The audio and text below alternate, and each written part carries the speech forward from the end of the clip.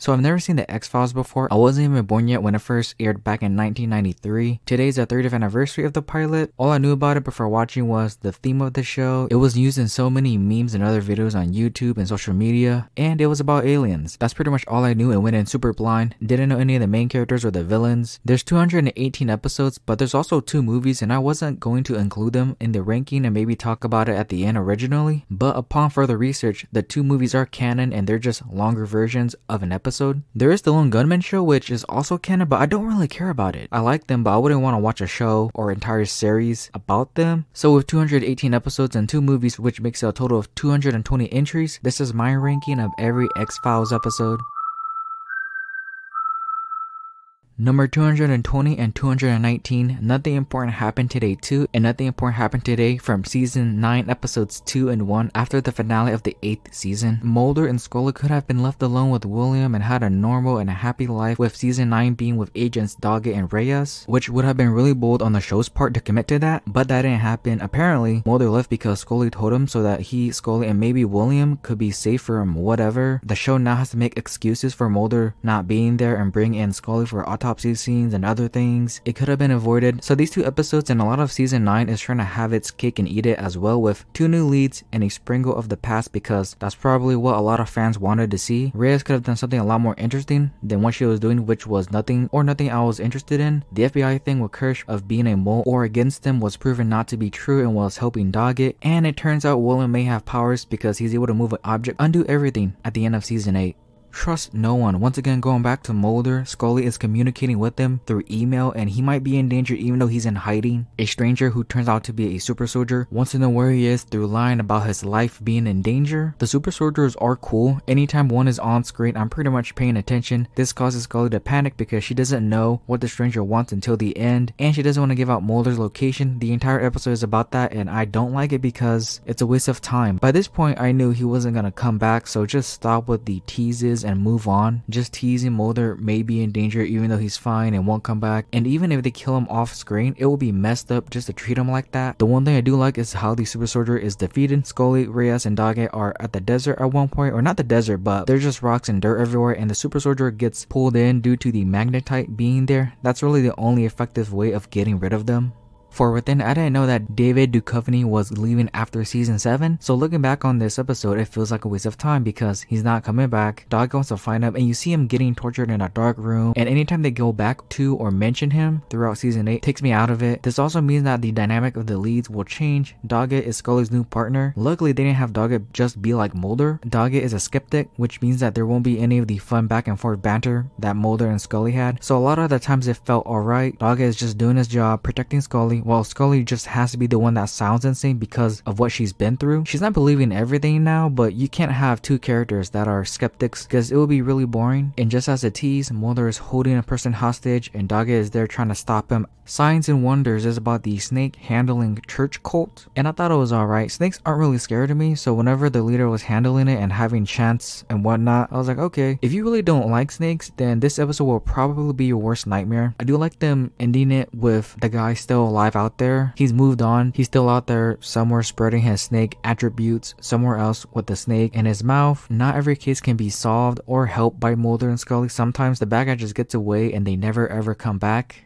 Space is about space, and I thought it would be a much more interesting episode based on the fact that an astronaut in space is being possessed by a spirit, but I don't know. For a lot of the episode, I thought it was just really boring. It wasn't engaging at all. Mulder having to see one of his childhood heroes being possessed was fun because of his reaction, and the astronaut giving up his life for the mission was a way to explain the weird things that have been happening, but this one just didn't click with me. But nothing when the episode was done, I was like, okay, and then moved on. The Jersey Devil is a folklore around the Jersey area, and like with most folklore, there's a bunch of different versions of it. It could have wings, long legs, and a long neck, or have a deer face with wings but with no long legs or neck. I find that concept of the Jersey Devil more interesting than actually appearing in this episode, and honestly I kind of forgot about it until I looked back and was like, oh yeah, there's an episode about this. This is also the first episode where Mulder and Scully split up and see what their lives are like from work. For Mulder, it doesn't really change. He solo hunts the Jersey Devil because he has nothing else in his life. He's all in on finding the truth about his sister, but also on everything everything else, Scully has a life or seems to want a life outside of the X-Files and goes on a boring date but doesn't realize that this job will be a big part of her life for about 11 years. This part did not help me remember the episode, so it's forgettable.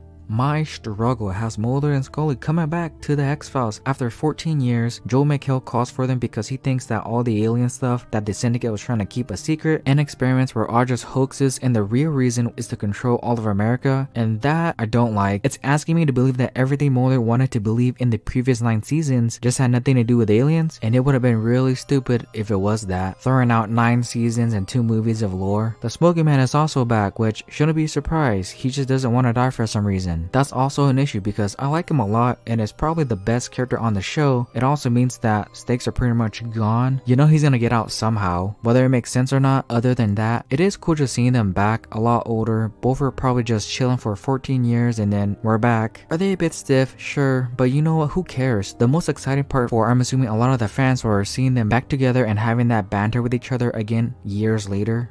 Scully begins to worry about her pregnancy in Per Magnum because several women had no way of naturally being pregnant. It was only when they were abducted and then impregnated with alien babies. Scully obviously was just pregnant at the end of season 7 and I had no idea how she got pregnant. Her and Mulder weren't doing anything together near the end. So what caused her pregnancy and why did it take so long after her abduction for it to finally pop up? In a flashback, Scully asked Mulder to be a donor and he agrees. And then even later on and further in another flashback, her attempt in fertilization failed, but Mulder says to never give up on a miracle, and it turns out a miracle did happen. Scully doesn't have to worry about whether or not her kid is an alien or not. I remember thinking before watching this episode, like, are they gonna explain how she's even pregnant? Because that's 13 episodes in this season already, and luckily they do. Turns out Mulder holding a hostage and without was a super soldier. This is Daga's first attempt to explain after quote-unquote Mulder fell off and just got up from a big ass fall from a cliff. Scully and Skinner are the ones that know what's really going on, but Daga keeps questioning if Scully and Skinner are smoking crack and has to report back to Kirsch, who isn't the most thrilled about the alien stuff, which is why he has Daga assigned to the X-Files with Scully as a way for some sanity or something to make sense when he gets a report. Again, the dynamic would change with Daga doing his job, Scully seeming like the one who's gone crazy on the aliens and theories. And then of course as bait, there's a scene of Mulder still getting tortured by bounty hunters, probably sticking some things into him and maybe turning him into a super soldier like Billy Miles.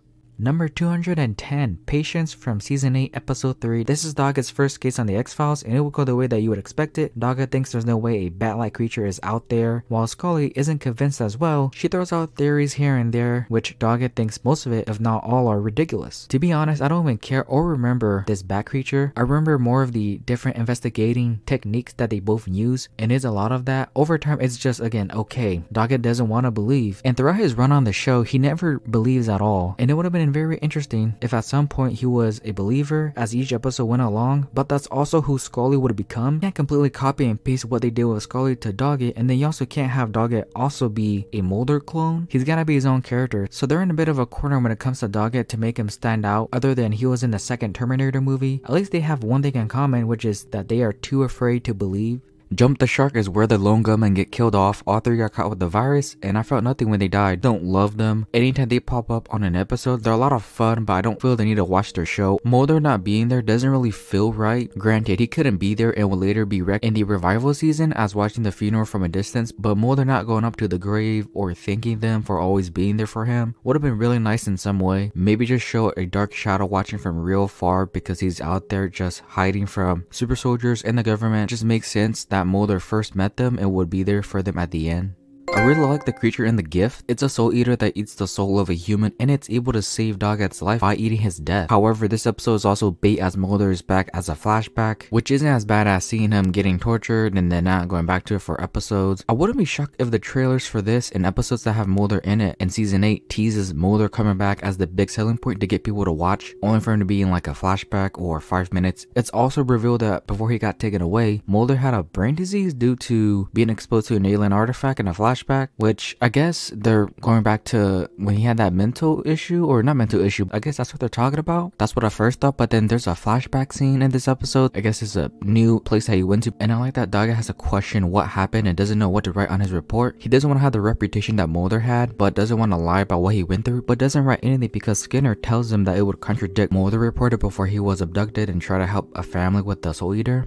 Agents Miller and Einstein were okay in Babylon. This feels like the show's attempt to maybe continue the show with them or have another spin-off. The issue is that they're clones of Mulder and Scully. Miller is the one that wants to believe, while Einstein is a skeptic. It's just too on the nose and feels lazy. Mulder calls for Einstein while Scully calls for Miller, as both need their help, and it's kind of fun seeing the banter with each other, but felt more like a test to see whether people would like them if they were separated and with familiar faces. And I'll be honest, I forgot about what all 4 characters were doing or trying to prevent. Was he even a creature? I think it was... Oh no, wait, never mind. It was about the suicide bombers. Because the cold opening was probably the best part. It opens with a guy making breakfast, meeting a friend, and I'm thinking something's bad gonna happen to them. But they go into a store and there's an explosion. Did not expect it to go the way that it did at all.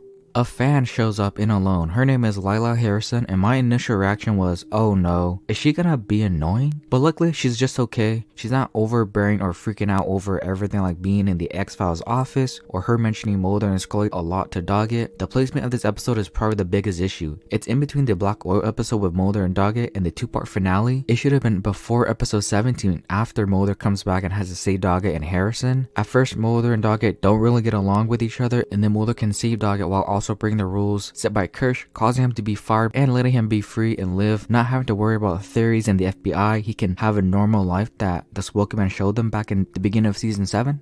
In Dead Alive, Mulder is back. After his body's found, he gets buried, which is 100% believable. At the same time, Billy Miles revives himself, which causes a closer examination to Mulder's body, and through whatever means, he's back. To me, it really didn't matter how he came back. It was like, okay, he's gonna come back. Okay, he's coming back. So those torture scenes were completely useless, but it still felt like bait to keep interest because he was such an important part of the show. Kryjak has a wild journey throughout the show. Works for the Syndicate, then gets betrayed, want to expose them, gets stuck in Russia and tortured, has the black oil within him, works for the Syndicate again. Like, he's gone through a lot. He decides to infect Skinner with nanobots as leverage for him to kill William because super soldiers are coming after him. Why the hell would Kryjak side with them? I guess for survival. He figures that humanity would not survive as the Syndicate is also dead. He has no allies, not even Marita. There's no save room or anything like that, and just has himself. Never felt bad for him because he was always a snake.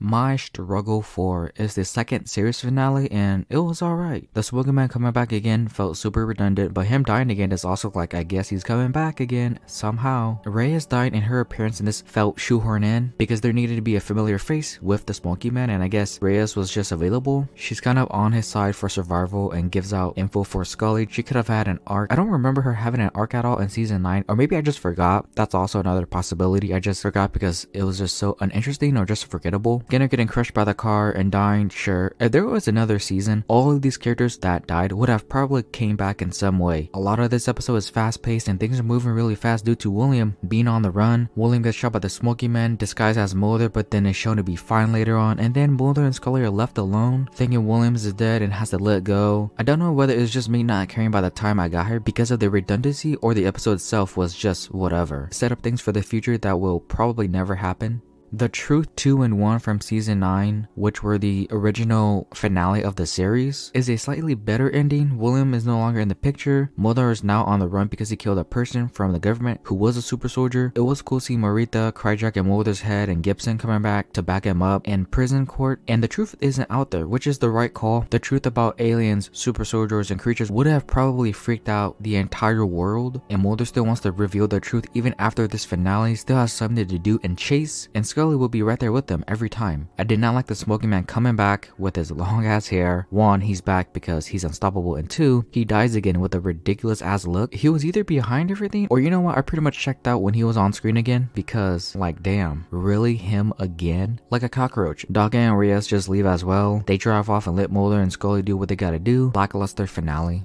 My struggle too. Reyes decides to help out the Smoky Man because she gets immunity from the pandemic, which pretty much predicted COVID 2 years later. Again, that's what Reyes is doing in this finale and the rest of season 11, but she doesn't intend to stop his plan by getting info to Scully and being the mole, so at least she's not evil or sided with him without any reason, and if you were to find out, then she'll likely die like Bender and Diana did. Seeing everyone freak out, getting sick, and not acting rational is something that would happen within the show and in real life. Scully's fine because of her DNA. It would create a vaccine for the the virus because of reasons I forgot about. I'm just gonna say she got abducted and her DNA changed. The Smoking Man is also able to give Mulder a villain speech before Mulder starts getting sick, just saying that no one or anything will ever get rid of him. And as a cliffhanger, a UFO light shines onto Miller and Scully, maybe insinuating that Scully will be the only survivor and has uses for her, but that would not be the case when season 11 premiered. It's chaotic, which was the point of it. Reyes is back, Smoking Man is back, a virus, everyone's dying and sees a UFO. Number 200, Fresh Bones from Season 2, Episode 15. The only thing I remembered about this episode was at the end where a voodoo spell is put on Mulder and Scully, and maggot starts coming out from the scar on her hand and Mulder has a heart attack, I think. Rewatched the episode and yeah, it's okay. Mulder believes that revenants are occurring because a Marine Corps member shows up on the street when Mulder and Scully were driving. The Colonel isn't the best person because there were complaints about him by some of the Marines, and he's the one performing the voodoo spells and bringing back the dead, which is why his punishment, being buried alive, in the end was perfect. And the boy that they came across was already dead 6 weeks ago, meaning that they were interacting with a ghost. I guess he just stuck around long enough to get one last free meal for Mulder.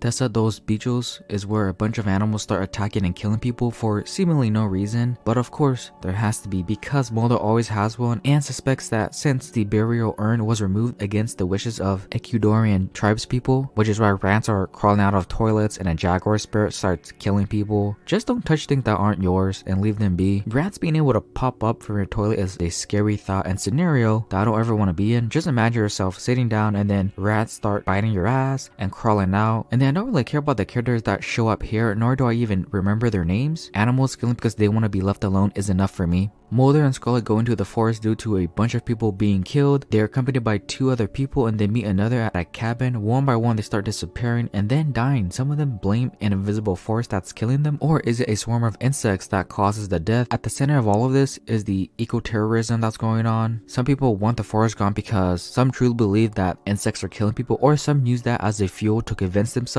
just let nature be. It's been doing fine without humans trying to destroy or change it. In the end, Mulder and Scully don't find the other that went missing, and there's pesticides to get rid of the insects from the forest, but Mulder suggests that it won't work because these insects are a beast of their own and won't let anyone destroy the forest. The Lost Art of Forehead Sweat is an episode about the Mandela effect. It's a self-parody. What if a guy named Reggie, who was in the opening, was there the entire time with Mulder and Scully? They rotoscope him into scenes of the previous seasons, which is fun, but the Mandela effect is something that I don't really believe in. There's one where Curious George has a tail and not one, and I watched the show growing up and he had no tail. Unless it's from an earlier run of the show or they added it later on, then this is just made up. A lot of the time I do think most of it's either people forgetting what they saw or something was just made up. He seems to have made up for the fact that he was always on the XFiles hunting and searching with Mulder and Scully, even though there's 10 seasons of evidence that he was never there. You can make something up and some people will just believe it. Fight Club is an episode about twins and it's kind of weird. There's 2 people that have twins and it's an intermingly confusing thing with them and with Scully and Mulder as well. They think it's just 2 sisters, and then at the end it turns out the guy they both love also has a twin, and somehow all 4 were separated at birth. This causes job issues as they have to move around a lot, bad because it means that they're not committed to one job and then they leave after a month or even weeks. One seems to be good and the other bad, but all 4 were somewhat the same with different interests. Nothing ever really happens at the end. They just have to be separated and let everyone know that they have a twin. The look that Scully gave at the wrestling event was my reaction for this episode. Like, what the hell is going on? I guess the one cool thing was RVD being in the episode wrestling one of the twins.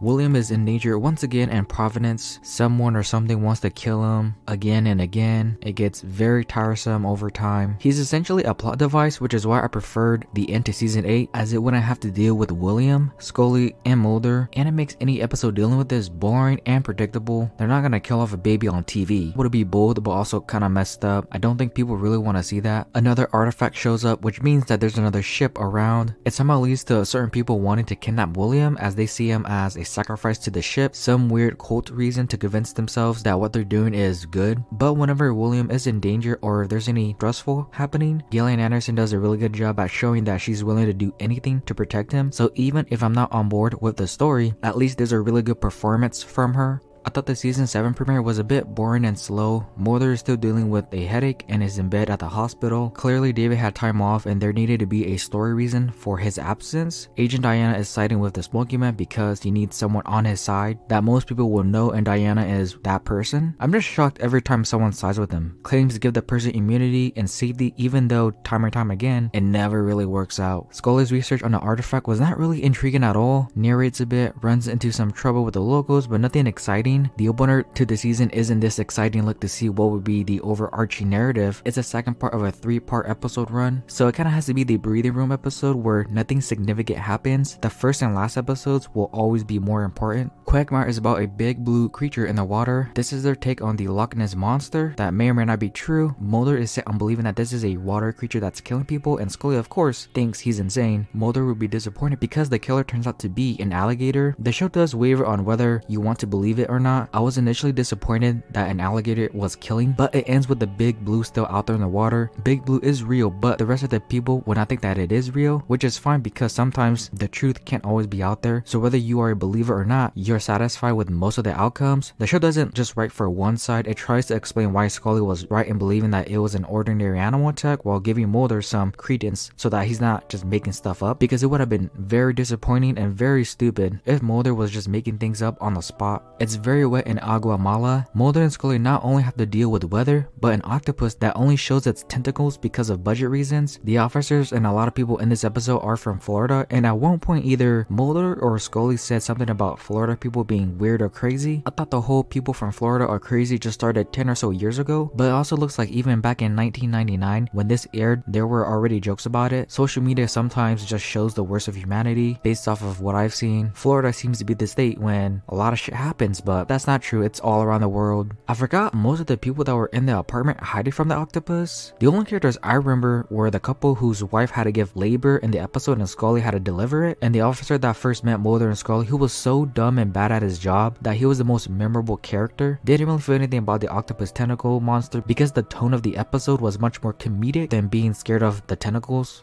Surekill tells the story of two brothers, and one of them, Randall, has supervision like Superman, which helps his brother Dwight get away from crimes. He can see through multiple walls, which helps him shoot people and mimic what a person says when he gets interviewed later on. However, their team up would derail because Tammy, who is Dwight's girlfriend, doesn't really like the way that he's treating her. Dwight treats her horribly and Randall has a crush on her, so both intend to run away together and leave him. Because he's really using them both, Dwight suspects that there's something going on. Jealousy and a bit of misinterpretation leads to Dwight holding a gun to her head and wants Randall to kill her as he still has use of Randall's abilities. But that would be a mistake because Randall decides to get rid of his own brother to free not only himself but Tammy as well from him, allows her to run away while Randall pays the price for Dwight and the other murders. Number 190, Providence from season 9 episode 10, second part to the group that wants to sacrifice William, and it turns out that the group was a UFO cult. They think that William will be the savior of the world. The UFO cult thing I liked, but what's surrounding it is what I'm indifferent about. Mulder is quote-unquote dead. Every time the show does this, it doesn't work. It's more annoying every time they tease or mention Mulder, and then Scully has to take things into her own hands because FBI and no one else could really help, which also means that it's very boring. Mulder dying was just a lie. William is fine in the end, which means this was a complete waste of time.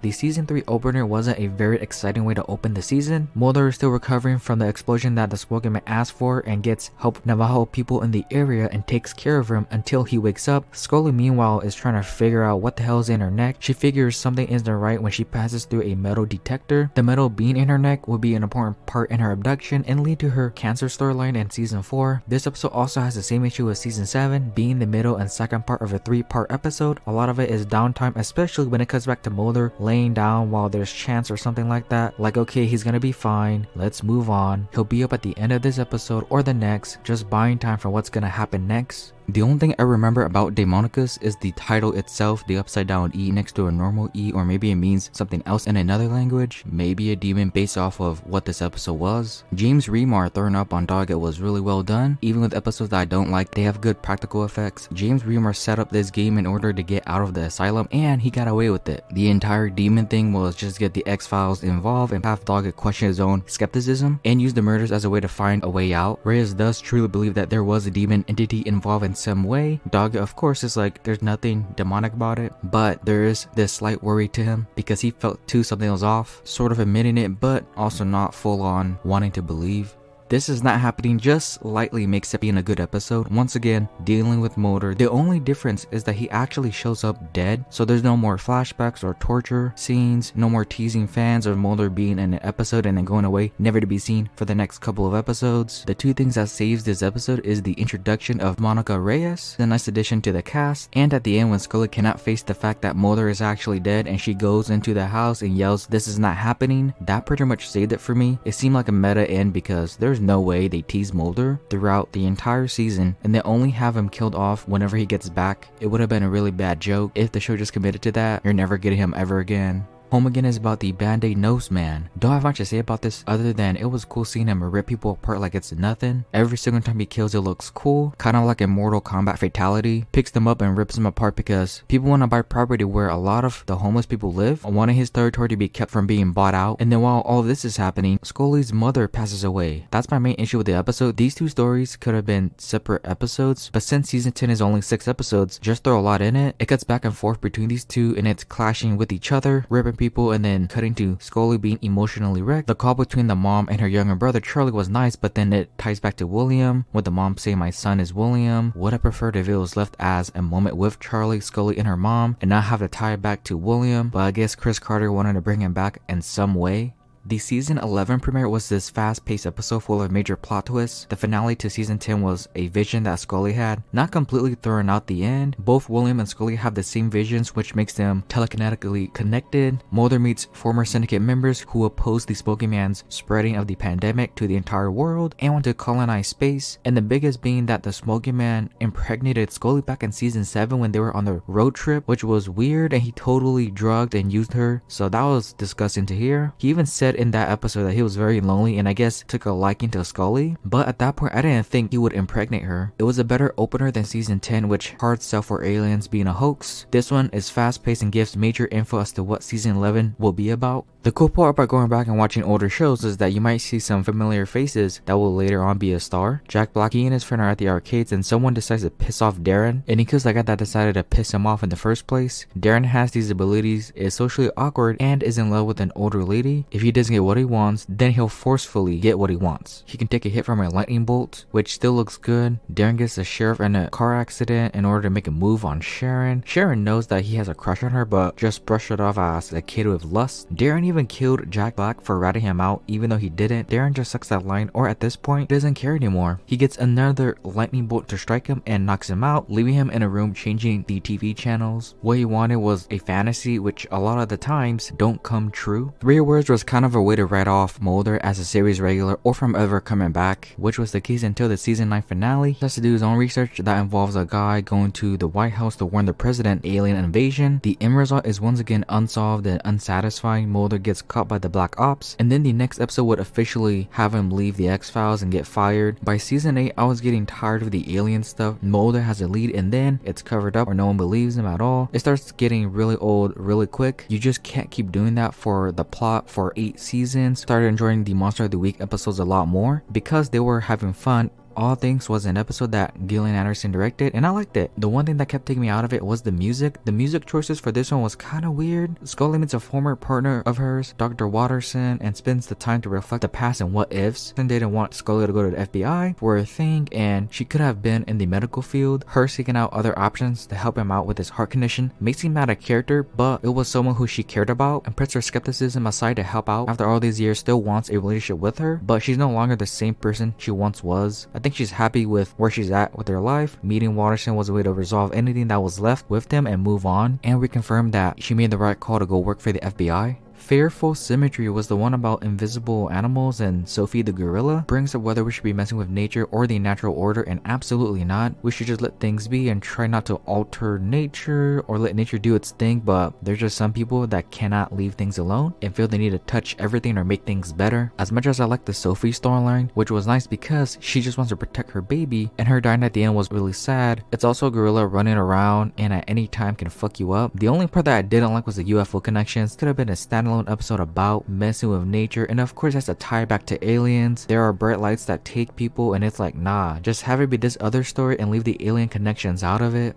Number 180, Teleco from season 4 episode 3. The thing I will remember about this episode is seeing African people getting their skin color sucked out from them. Visually it's jarring to look at and plays into the fear of the unknown or xenophobia. The reason why people are afraid of aliens is the fact that they look different and probably have technology that's better than humans. It's so foreign and strange to all humans that they rather get rid of it. Teleco folklore I thought was a bit boring. The only reason it's killing is for survival and has been doing it for that reason for a very long time. And then Marita appears, which is her second or third time she's appeared. It's early on and she meets with Mulder. She'll be a reoccurring ally to Mulder and Scully, but then you know she turns out to be working with the Syndicate. Everybody that Mulder meets about conspiracy somehow ends up working for the Smoking Man or the Syndicate. Cockroaches are bad and will likely kill you is the entire premise of War of the Coprophages. This is a much better episode about bugs. The one on Supernatural was alright. There weren't any glaring CGI bugs. Whenever the cockroaches were killing, it was pretty damn brutal. Wasn't scared though. Bugs aren't scary to me. And Bambi. Mulder's scenes with her were a lot of fun. When he tells Scully this isn't a good time right now, he may or may not have a good. Or when Scully hears her name for the first time, it's like, Bambi, what the hell kind of name is that? Having these fun moments helped the episode because cockroaches as a premise and a threat seemed ridiculous, and not taking it too seriously was the way to go. Badla is the beggar who begs for money and has another motive. He gets inside of a person and then essentially gets born again through another person and is able to look like that person that he's taken over. This puts Scully to the test. She has to be the one that's kind of a believer in season 8 and thinks about Mulder, thinks about what Mulder would have done or thought about during this case. And then when the beggar disguises himself as a kid, Scully has a hard time pulling the trigger because all she sees is a kid and all she's thinking about is that she might be killing a kid. It might be a mistake, even though the kid who's being bullied can see the beggar. The kid getting bullied and how that comes around, I didn't care for. The beggar jumping through different bodies was way more interesting than the bullying stuff, and because he doesn't seem like a threat, he can beg, and then if you don't give nothing, then he just moves on. You're not expecting him to come up and get inside of you and take over. The opening to Lord of the Flies was a parody of Jackass. Aaron Paul hosts a reality TV show called Dumbass, and everything seems to be going well until a kid has his head shrunken in. The main focus is on a student named Dylan. He wants to fit in, he's lonely, and has a crush on a girl who just lost her boyfriend, who was the one who had his head shrunken in. However, there's one major issue. He seems to have the powers to control flies as he always sees them and seems to be killing his bullies. The origins of his powers comes from the fact that his mom also has them. She keeps insisting to Dylan that he can't have a normal life throughout the episode. Obviously, I thought she was being messed up, being a bad parent, push him to go out and have friends or something, but she meant he'll never have a girlfriend, friends, or a normal life that he wants. He'll forever be a freak for the rest of his life. So I didn't initially like the Rain King. I thought there was nothing for me to like about. Once it turned out that the weather was tied to a guy who had repressed emotions about wanting to be with his high school crush, then there was something for me to like about. Now, is it said that Holman still thinks about high school and how he couldn't get with her? Yes, because he couldn't move on and just thought about it for all these goddamn years. But it's a sweet moment for him and got what he wanted. I'm sure some people, even me, where there's some things that I regret not doing in high school, but it's also a small part of your life that it's like whatever, I can move on and be fine. There's going to be no more random rain attacking people because of Holman's jealousy. Since he's found love, he's no longer going to be the Rain King unless his heart gets broken and then rain, hail, and maybe a giant tornado shows up next time.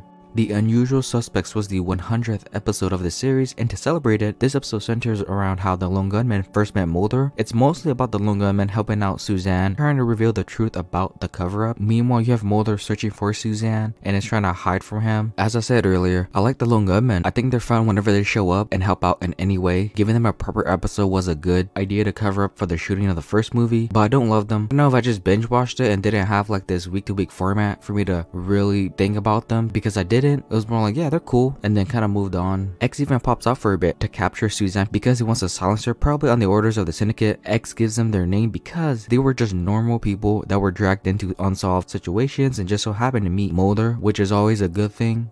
3 of a Kind not only has the lone gunman back, but Suzanne is also back as a way to continue her storyline. Bayer is the one who imagines his life with Suzanne, wants something more than just finding the truth, goes undercover in a poker game to stop a guy from using a drug for assassinations, and Suzanne just so happens to be married to this guy, the one to make this new brainwashing drug. Scully gets drugged and has the funniest scene. She's smoking but also trying to work, but then feels relaxed. After stopping him, Suzanne gets a new identity and wants the life that Byers thought about at the beginning, but becomes decline because he still has to fight, which would not end well because he dies, but sacrifices chance at a normal life for a better cause. At least he gets a kiss from her. Onion as the buddy cop action episode for Mulder and Doggett. I believe this is the first time that they're both working with each other. They've always worked around Reyes and Scully. The black oil is back and Doggett is asked to check it out, and of course Mulder just kind of brings himself along. Their dynamic works a lot more than Scully and Doggett because Mulder is someone that wants to believe anything he says will pretty much confuse Doggett. In order to prevent the black oil from spreading much more than the ship is to explode the entire thing. The crewmen sabotage the platform and there's this cool shot of Mulder and Doggett jumping out and there's a giant explosion.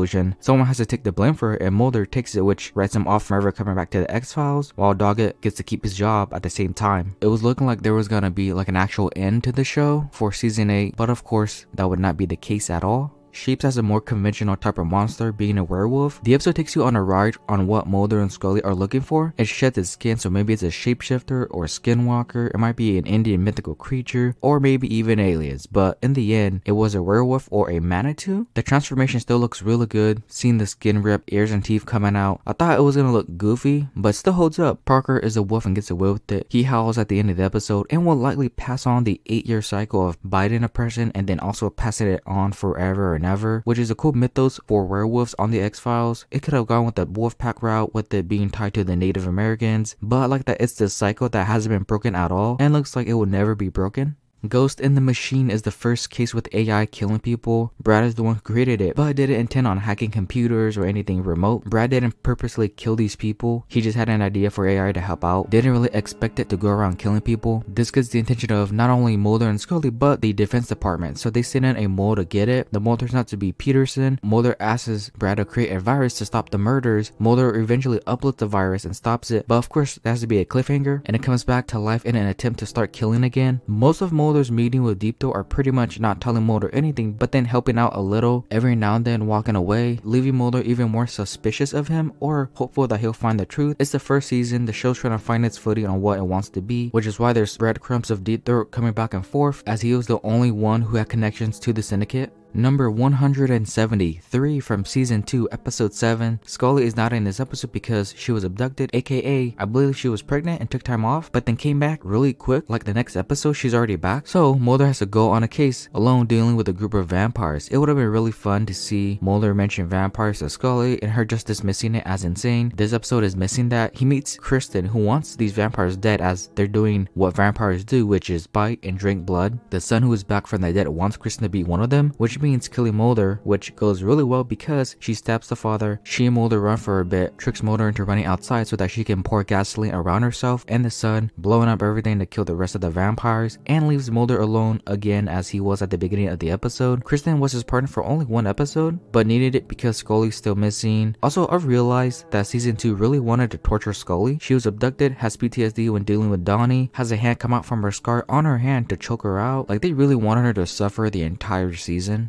The field where I die is somewhat of a hard sell even for Mulder because apparently he's a reincarnation of a person from past lives. Mulder and Scully investigate a cult and one of the cult members' wives named Melissa claims to be a reincarnate and recognizes Mulder as being one as well. Mulder also feels the same way in terms of somewhat recognizing her. Both go through hypnosis, which both recall their past lives. It is initially a really out there idea, but with everything else that's happened in this show, this is normal for the X-Files. It took me a bit to come around to this idea, and the opening was really good. Mulder's out in the field looking at photos and seems to be upset. It was a great way to hook my interest into what the hell was going on with Mulder. Did he lose his mother or Scully? Did he eat something that he didn't like? You know, it could be something like that, but no, it was reincarnation. William has two major things that occur. A disfigured man shows up at the X-Files, and when he gets a DNA test, claims to be related to Mulder. The guy's name is Chris Owens. When it's revealed that he's actually Spender, I was legit mind blown. Did not expect Spender of all people to still be alive. He's not the Smoking Man, but he is his son, so I guess it makes sense. Apparently, the Smoking Man did not kill him. He had him tested for a very long time. Mulder is Spender's half-brother, which means that the Smoking Man is Mulder's father. At this point in the show, I'm like, this guy just has secrets within secrets and other secrets as well. The Smoking Lungaman might as well be the MacGuffin character that gets to do whatever. And then Scully put up William for adoption, which is a way to protect him and is the right choice because there won't be any more saving William episodes. Didn't mind him, but it was always the same thing with him. The season 8 finale was a good and satisfying way to end the series. Mulder was back, he's out of the FBI. Scully gave birth to William while super soldiers watched to confirm whether or not he was a threat, and it turns out he's normal. Kirsch being suspicious and both Daga and Reyes going after him was a good way to set up another show, and Mulder and Scully get to live normal lives with William. Both are happy, leave them be. Scully has a kid that she's always wanted since going through hell with abductions and cancer, while Mulder can let go of the X-Files and not have any more connections or theories about whatever he has in his mind. He has Scully and a kid, that's gonna make him happy, but of course there had to be more.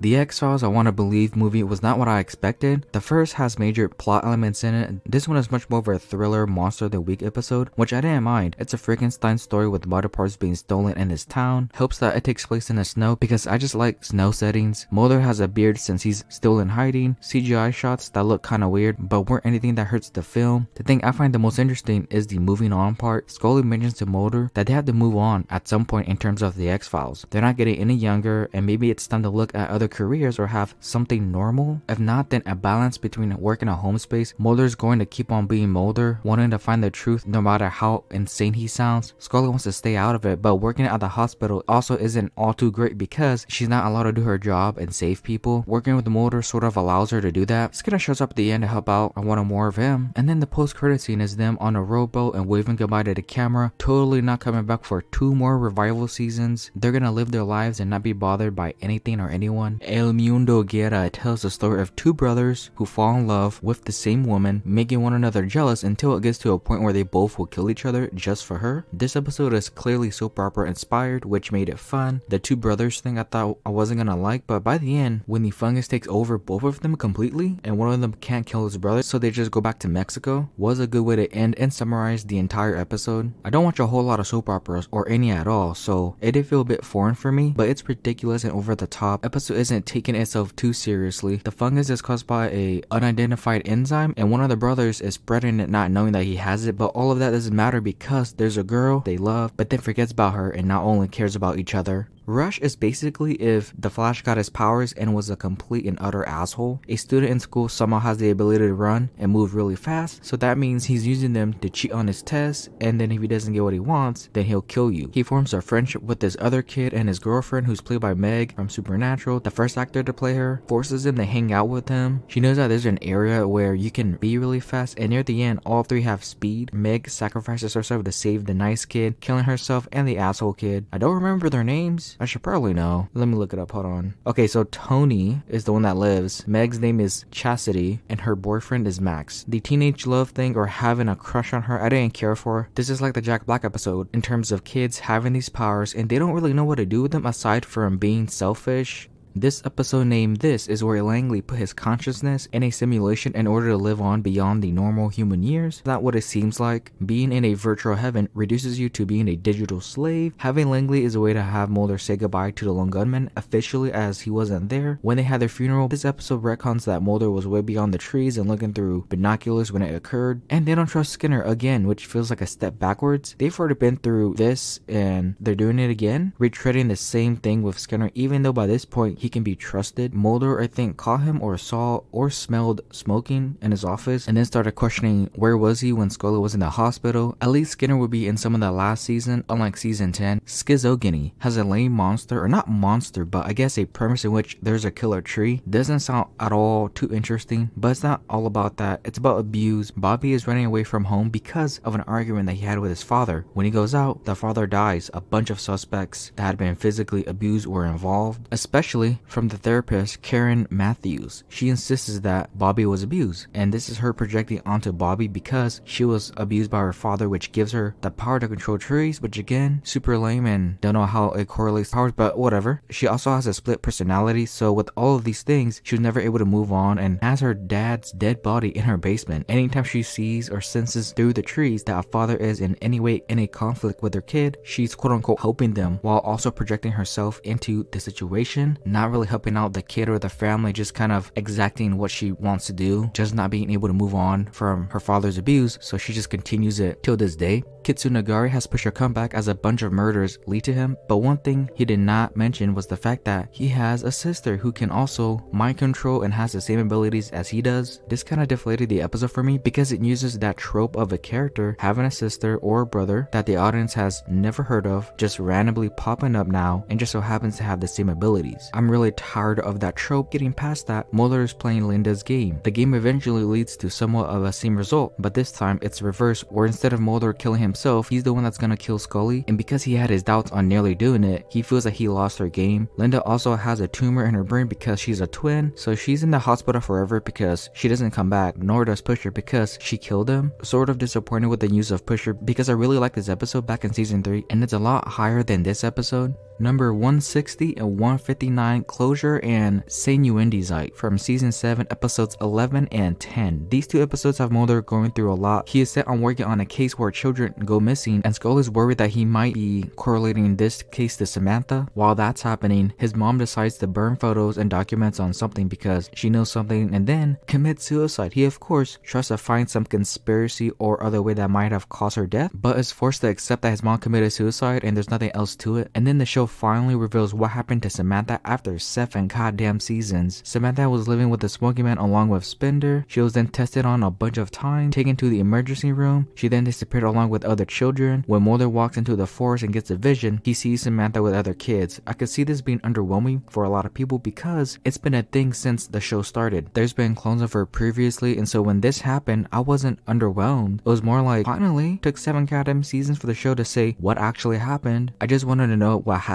so that Mulder can finally move on from this. So just like accepting his mom's suicide, Mulder accepts that Samantha is dead and is in a better place. Unlike the other guy that was looking for his kid, he couldn't accept that his kid was gone. Essence was a better part for the season 8 finale. Billy Miles, who is now a super soldier, is erasing any and all evidence of aliens and tests, including Scully's baby, who might not be normal. Even though in the flashback Mulder was the donor for her kid, but whatever, there needs to be doubt in the finale. This episode turns into a slasher film for a bit, as Billy is finding Scully, Mulder, Skinner, Doggett, Kryjak, and Reyes are trying to get her out of the XFiles office, each of them trying to lure him out. Jack of course is gonna get something out of this and screw over the entire group and plan because that's just who he is. Mulder gets rid of Billy Miles by pushing him down a garbage truck, and then it compacts him, which was really cool. However, this is part 1, so there has to be something else. Turns out Crane, who's been in contact with Doggett and helping him and the others out, has indeed been a super soldier the entire time. He's the mole that has been working within the government and watching everything play out. Founder's mutation goes back to William for a bit. Working on this case of children experimentation reminds Scully of him and thinks about the what ifs. There's a scene where she takes him to school, and I've sort of just accepted the fact that Chris wants to bring back William. I think he should have just left him out of the revivals and have it be about Mulder and Scully investigating and being a team for one last time. Just having some fun and not dwelling on the past arcs. Sometimes it's good just to let the past be the past and move on to something new or fun. Regrets about letting him go and still really wants to be a mother. There are these siblings that have telepathy as their powers and reunite and just go away, never to be seen again, because they pretty much beat Mulder and Scully with the one move and they don't want to be experimented on ever again.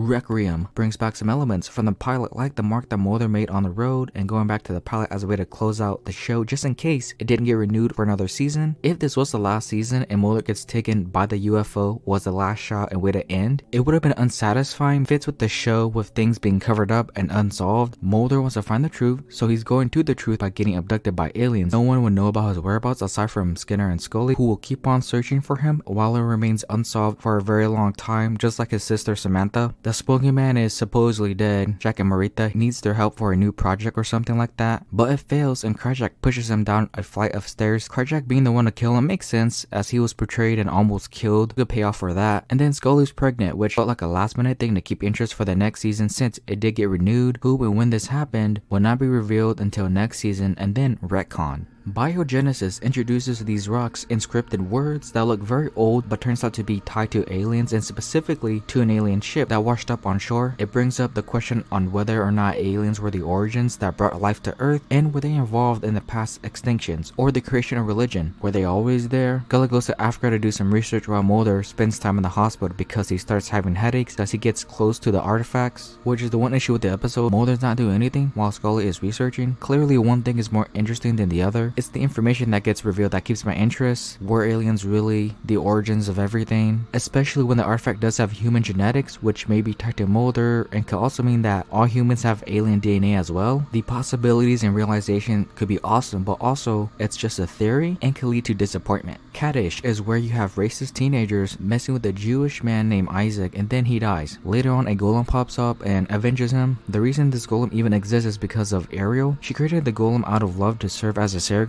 for her late husband. Like with some of the things in this show, probably wasn't planning to have it kill people. Ariel has to confess her love to Isaac in order to let the golem turn into dust. Luckily, there was much more with the golem other than kill a bunch of racist ass teenagers. It would have been fine and entertaining, but I'm glad there was another layer to it other than revenge and kill. Another AI has gone rogue and kill switch. This AI is targeting Mulder and Scully because they're the main characters, which means they're gonna need help getting this AI off their asses. They meet Esther, whose codename is Invisigoth, which is a ridiculous name. She's the hacker and one that knows how to stop the AI. The reason she knows so much about it is because both she and her friend David want to put their consciousness in cyberspace to enter AI, which is why she chooses to save Mulder and kill herself so that she'll enter into AI. The lone gunmen get a message on their computer saying bite me, which is something that she likes to say. I don't think I'll ever put my consciousness into AI or whatever it may be. Just like with Langley from season 11, it would feel like a trap and the only thing you would do is talk and still be alive. But why would you want to live past your expected age? Because it already seems like a rough time just to exist. The entire episode of The Amazing Malini is a trick. Mulder and Scully are dealing with a magician that's been killed during an act. Billy is another magician who is clearly suspicious and is the prime suspect. Even though he didn't kill, he was still super suspect because of his mannerisms. It seemed that he was a step or two ahead of Mulder and Scully, and he was. Both Malini and Billy staged the entire act of Billy saying his show sucks. The 360 head turn was a trick. All of this was to get the attention of the FBI so that they would get fingerprints in order to transfer money, but Mulder was also able to get the badge number off of them, so both walk away thinking that they've gotten away with a bunch of money, but don't realize that they were defeated with a sleight of hand by Mulder himself. They were able to trick Mulder and Scully throughout the episode, but at the last minute, Mulder got them. Since the Black Orb has gotten into one of the members of the syndicate, being Marita, they must do experiments on her in order to have a vaccine, and Marita would not be seen for a while. I think season 7 is when Mulder sees her still being sick and weak underground in like a tunnel or something like that. Scully being put under hypnosis to learn about her abduction felt like retreading, didn't think it was needed. Krychek is back and warns Mulder that the war between the aliens and the rebels is just to halt the eventual invasion from aliens. This would be an ongoing thing until season 6 or technically season 10 because of the vision that never quite happened at the end of it. And then of course the Smoking Man is alive. This is where he probably planned to get rid of the syndicate as a whole because First Elder had him killed only to come back, and he's playing the long game with them, pretending to forgive and then having them killed in season 6 by the rebels. Number 150, first person shooter from season 7 episode 13. The lone gunmen are back again and need help from Mulder and Scully due to a video game. A female character has the power to kill you in game and in real life. Ivan and Phoebe are the game programmers, and one of them has to know what happened because this character, played by Krista Allen, is essentially a fantasy created by a young teenager. Didn't expect it to be Phoebe. She created the character as her own personal project, and the character somehow found her way into the game. Mulder enters the game to save the lone gunman and then gets trapped, so the one person to save him is obviously Scully. Comes in with the gear and everything, looking like a badass. No one's touching or hurting Mulder except for her. Ivan and Phoebe have to make a decision on whether to save the lives of Mulder and Scully by deleting the entire game or choose to keep it and make a profit from it even though it's killing people. Ivan wants to keep it and Phoebe wants to get rid of it along with the lone gunman, so deleting it wins, and both Mulder and Scully are fine and had a fun time shooting virtual bullets. Brand X is essentially saying that smoking is bad. A smoking company tries to create a new type of cigarette involving beetles, and to test these, they were experiments, and Tobin Bell was one of them. If anyone is around when he's smoking, then you're not only gonna cough out some blood, but beetles will lay inside of you. Just imagine beetles out of your goddamn lungs, moving around and sort of tickling your lungs, and then trying to eat their way out. Scully and the others have to get them out of Mulder's body. It's just gross, and the only thing that's supposed to go in and out of your lungs is oxygen. Because Tobin Bell was the antagonist,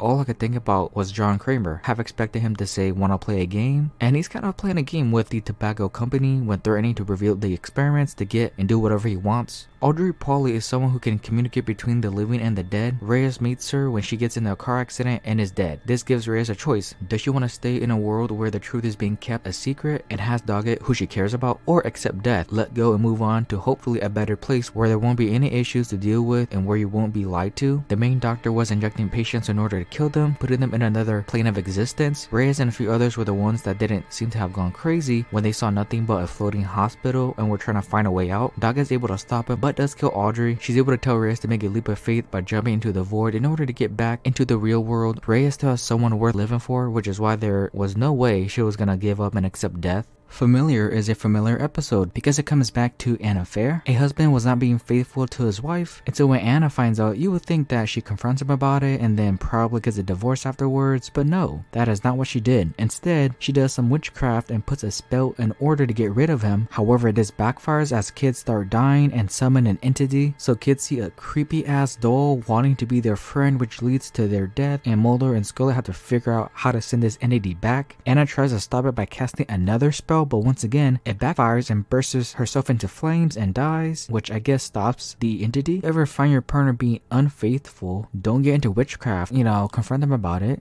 SR-819 opens up with Skinner dying and takes us back to the events that led up to his death. Skinner was having a normal day at work until he started to feel uneasy. He's been drugged or touched by a physicist, I think. Skinner has been infected with a bioengineered disease, which causes him to feel weak. Dark veins appear on his skin, which still look pretty damn good, and of course leads to death. Then we're back at the beginning where, surprise, he's not dead, which I never really bought into him dying because by season 6, Skinner had become a series regular even though he wasn't. He was always around helping out Mulder and Scully, and no one can replace him, so there's no way that he's getting killed. After he's fine, it's revealed that Krychek was behind it and nanotech is inside of him as a way to control and manipulate Skinner anytime he wants, do his dirty deeds and get him back in line. He wasn't being confronted by the Smoky Man and was free, but then Krychek has to just come along and ruin everything.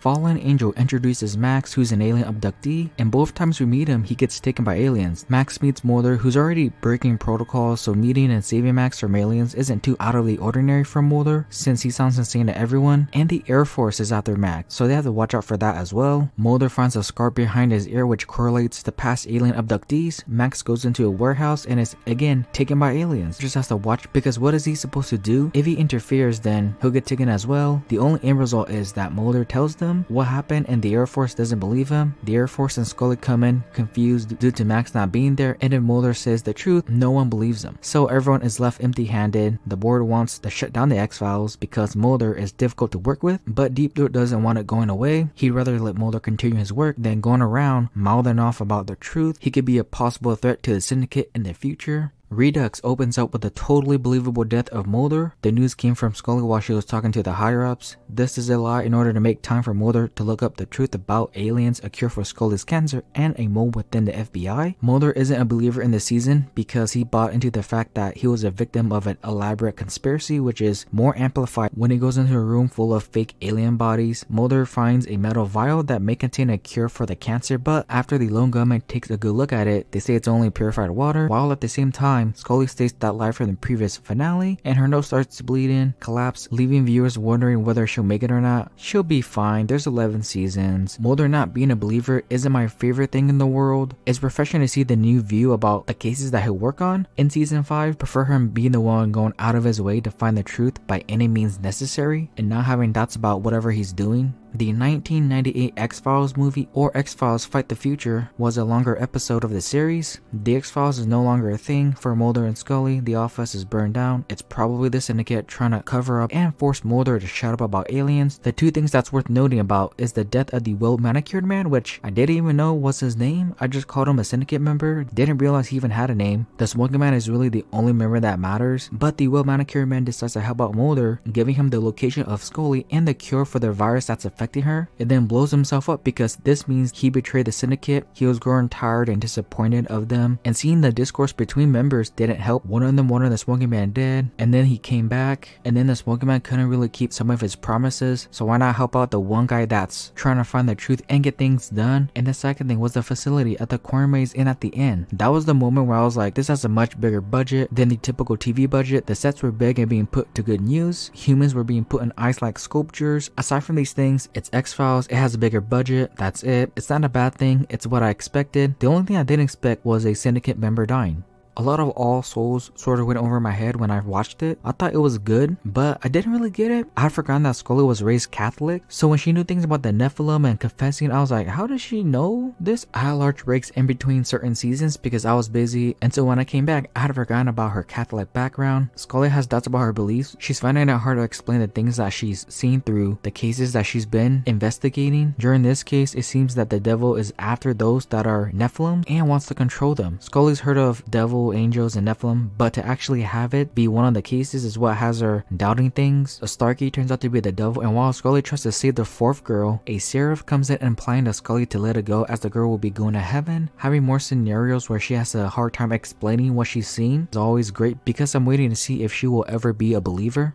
In Born Again, a girl seems to have telekinetic powers as she sends a police officer out of a window. Turns out Morris is born again within her. Morris was murdered for planning on telling authorities that Felder and Babarla stole large amounts of money, so they silenced him. Morris wants to exact his revenge by killing some of them and having one of them arrested and plead guilty for murder and grand larceny. And then after that happens, the girl is allowed to be a normal kid. She was technically being used in this situation. She didn't want Morris to be reincarnated through her. She was there because she had to be, given no choice whatsoever. Number 140, Gender Bender from season 1 episode 14. This one has the Amish community that's still stuck in their ways on riding a horse from the village into the store. Mulder and Scully are brought here because of a couple of sexual encounters that lead to murder and can't find a suspect because the human responsible can switch between genders. The creepiest thing is the Amish people. When Scully goes to one of them to talk about the murders, it seems this guy is reluctant to be a part of the community, and then later on he and the others have the ability to cause a person to be still for a moment and starts kissing her. When Mulder and Scully go to the village, Mulder recognizes some of the faces were still the same as the one he saw at the store, and those were taken a long ass time ago. They have this ritual where they bury a person alive and come out as a different gender, which means the person killing is one of their own. Mulder and Scully get to him, but the Amish take him and they are never to be seen again. I like the supernatural sci-fi aspect to this. Mulder and Scully are out of their element and have to play by their rules, and at the end the camera pans out showing a crop circle implying that they had ties with aliens. Didn't need that at all. Could have been an Amish community not wanting to change and time just catches up to them.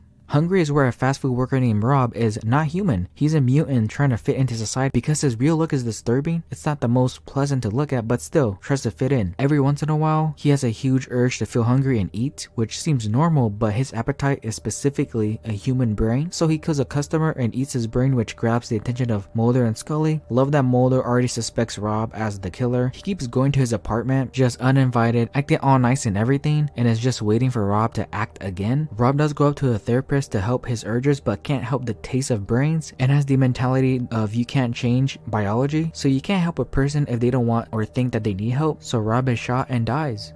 Scully finally meets her son after years of not seeing him, but it's not the typical reunion. William now has the power to switch to anyone or anything. He accidentally hurts two girls by having them think they're both were monsters and attack each other as a joke, but it went way too far. He's been hiding because he knows people are after him and made up the ghoulie as a way to throw them off. It definitely gets the attention of Mulder and Scully. William escapes not before meeting Scully in the form of Peter Wong, who's an author on one of the books at his place, to hide even from her. He wants to run away from this issue, go to the gas station to check on the cameras, and it was William. Scully's just glad that he's not dead and still alive. This is the only time where he spoke and had a conversation with her. Maybe the finale had one scene as well, but that and this episode are the only times. William wants to protect himself, and any contact with anyone else will likely be in danger. A lot happens in Patient X. Kryjak is still alive and following orders from Russia, as he was last seen stuck there and forced to follow orders. He meets Marita to exchange a person for the vaccine of the black oil. Later, Marita would be infected and tested for the vaccine. Kryjak and Marita are apparently lovers that conspire to take down the syndicate. Wasn't really expecting Kryjak to have a love interest. I just thought he was the lonely type, especially after being betrayed and everything. Cassandra Spender, who is Spender's mom and the Smoking Man's partner, has reappeared after being gone for years. She talks about how she was abducted and how the Smoky Man is a monster for even sacrificing his own wife for experiments. She and Scully have a connection due to being abducted and implanted with metal on the back of their neck. Mulder at this point in the show is a skeptic and tries to argue the alien conspiracies are lies to cover up for experiments done on humans, and then the rebels are killing off alien abductees to cover up any evidence of their existence and experiments. The sixth extinction part 2 is Mulder's what if life. The smoking man takes Mulder out from the hospital for a road trip, shows him a life where he can stop looking for the truth, he can settle down with Diana and have a family, he could be happy. His sister is there and alive. Mulder is in old age makeup, which always looks weird. Most old age makeup don't look too great, but he speaks with the smoking man and shows him the alien invasion. Everyone he knows and loves is dead, and then all of this was a dream, which I did not expect. Him being taken out of the hospital was real, but everything from the car ride until old age was all a dream. There are a couple of issues with this dream. I don't see Mulder settling down with the family because he's a lonely type, and if he was going to be with someone, it would be Scully and not Diana. Dream is already a false reality. Diana was also murdered for helping him out, which she shouldn't have chosen the smoking man's side. Scully eventually finds him, and what he got out of the dream was find a way to prevent the alien invasion from happening.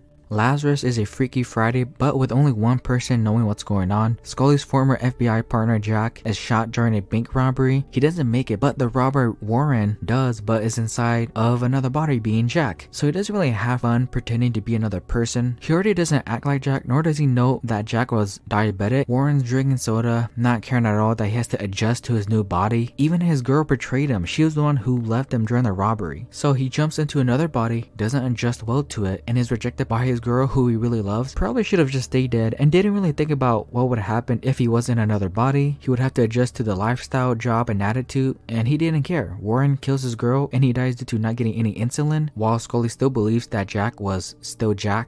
Detour is detouring to another wooded area where people go missing. The tree people I thought were ridiculous, but they're still scary at the same time. Their goofy ass faces pop up and just look at people until they get close and snatch them. The scariest one being at the hotel where Mulder suspects these things are going after people that have stepped into their territory and somehow able to travel through the woods to the hotel under Scully's bed. It's there waiting for Scully and almost got to her, and luckily Mulder got to her in time or else she would have been snatched. And it's also a great way to end the episode, leaving the threat just still alive. These things weren't being a threat, they were just going after, you know, again, people that were in their territory and just saying like get the hell out, but then also not giving them a chance. So don't go bothering them and they'll leave you alone. And then the two other FBI agents were hilarious because they were boring the hell out of Mulder and Scully, which is what prompted them to get out into the woods and just so happened to find a case. Chinga was co-written by Stephen King himself. It's about a doll that causes everyone else to hurt themselves. Scully's on vacation and I love the phone calls between her and Mulder. He's clearly bored and calls just to talk to her, and her outfit when she's getting gas is amazing. Scully's the one that comes across this, and so her vacation is cut short having to solve whatever's going on with this doll. The mother named Melissa has been seeing horrific visions of people dying, and right before her husband died, he found a doll in a lobster cage and gave it to Polly as a gift. Now I don't care how nice or creepy the doll looks. The husband found it in the ocean when he was catching lobsters. That is not a clean doll. The police chief keeps saying that Melissa is practicing witchcraft.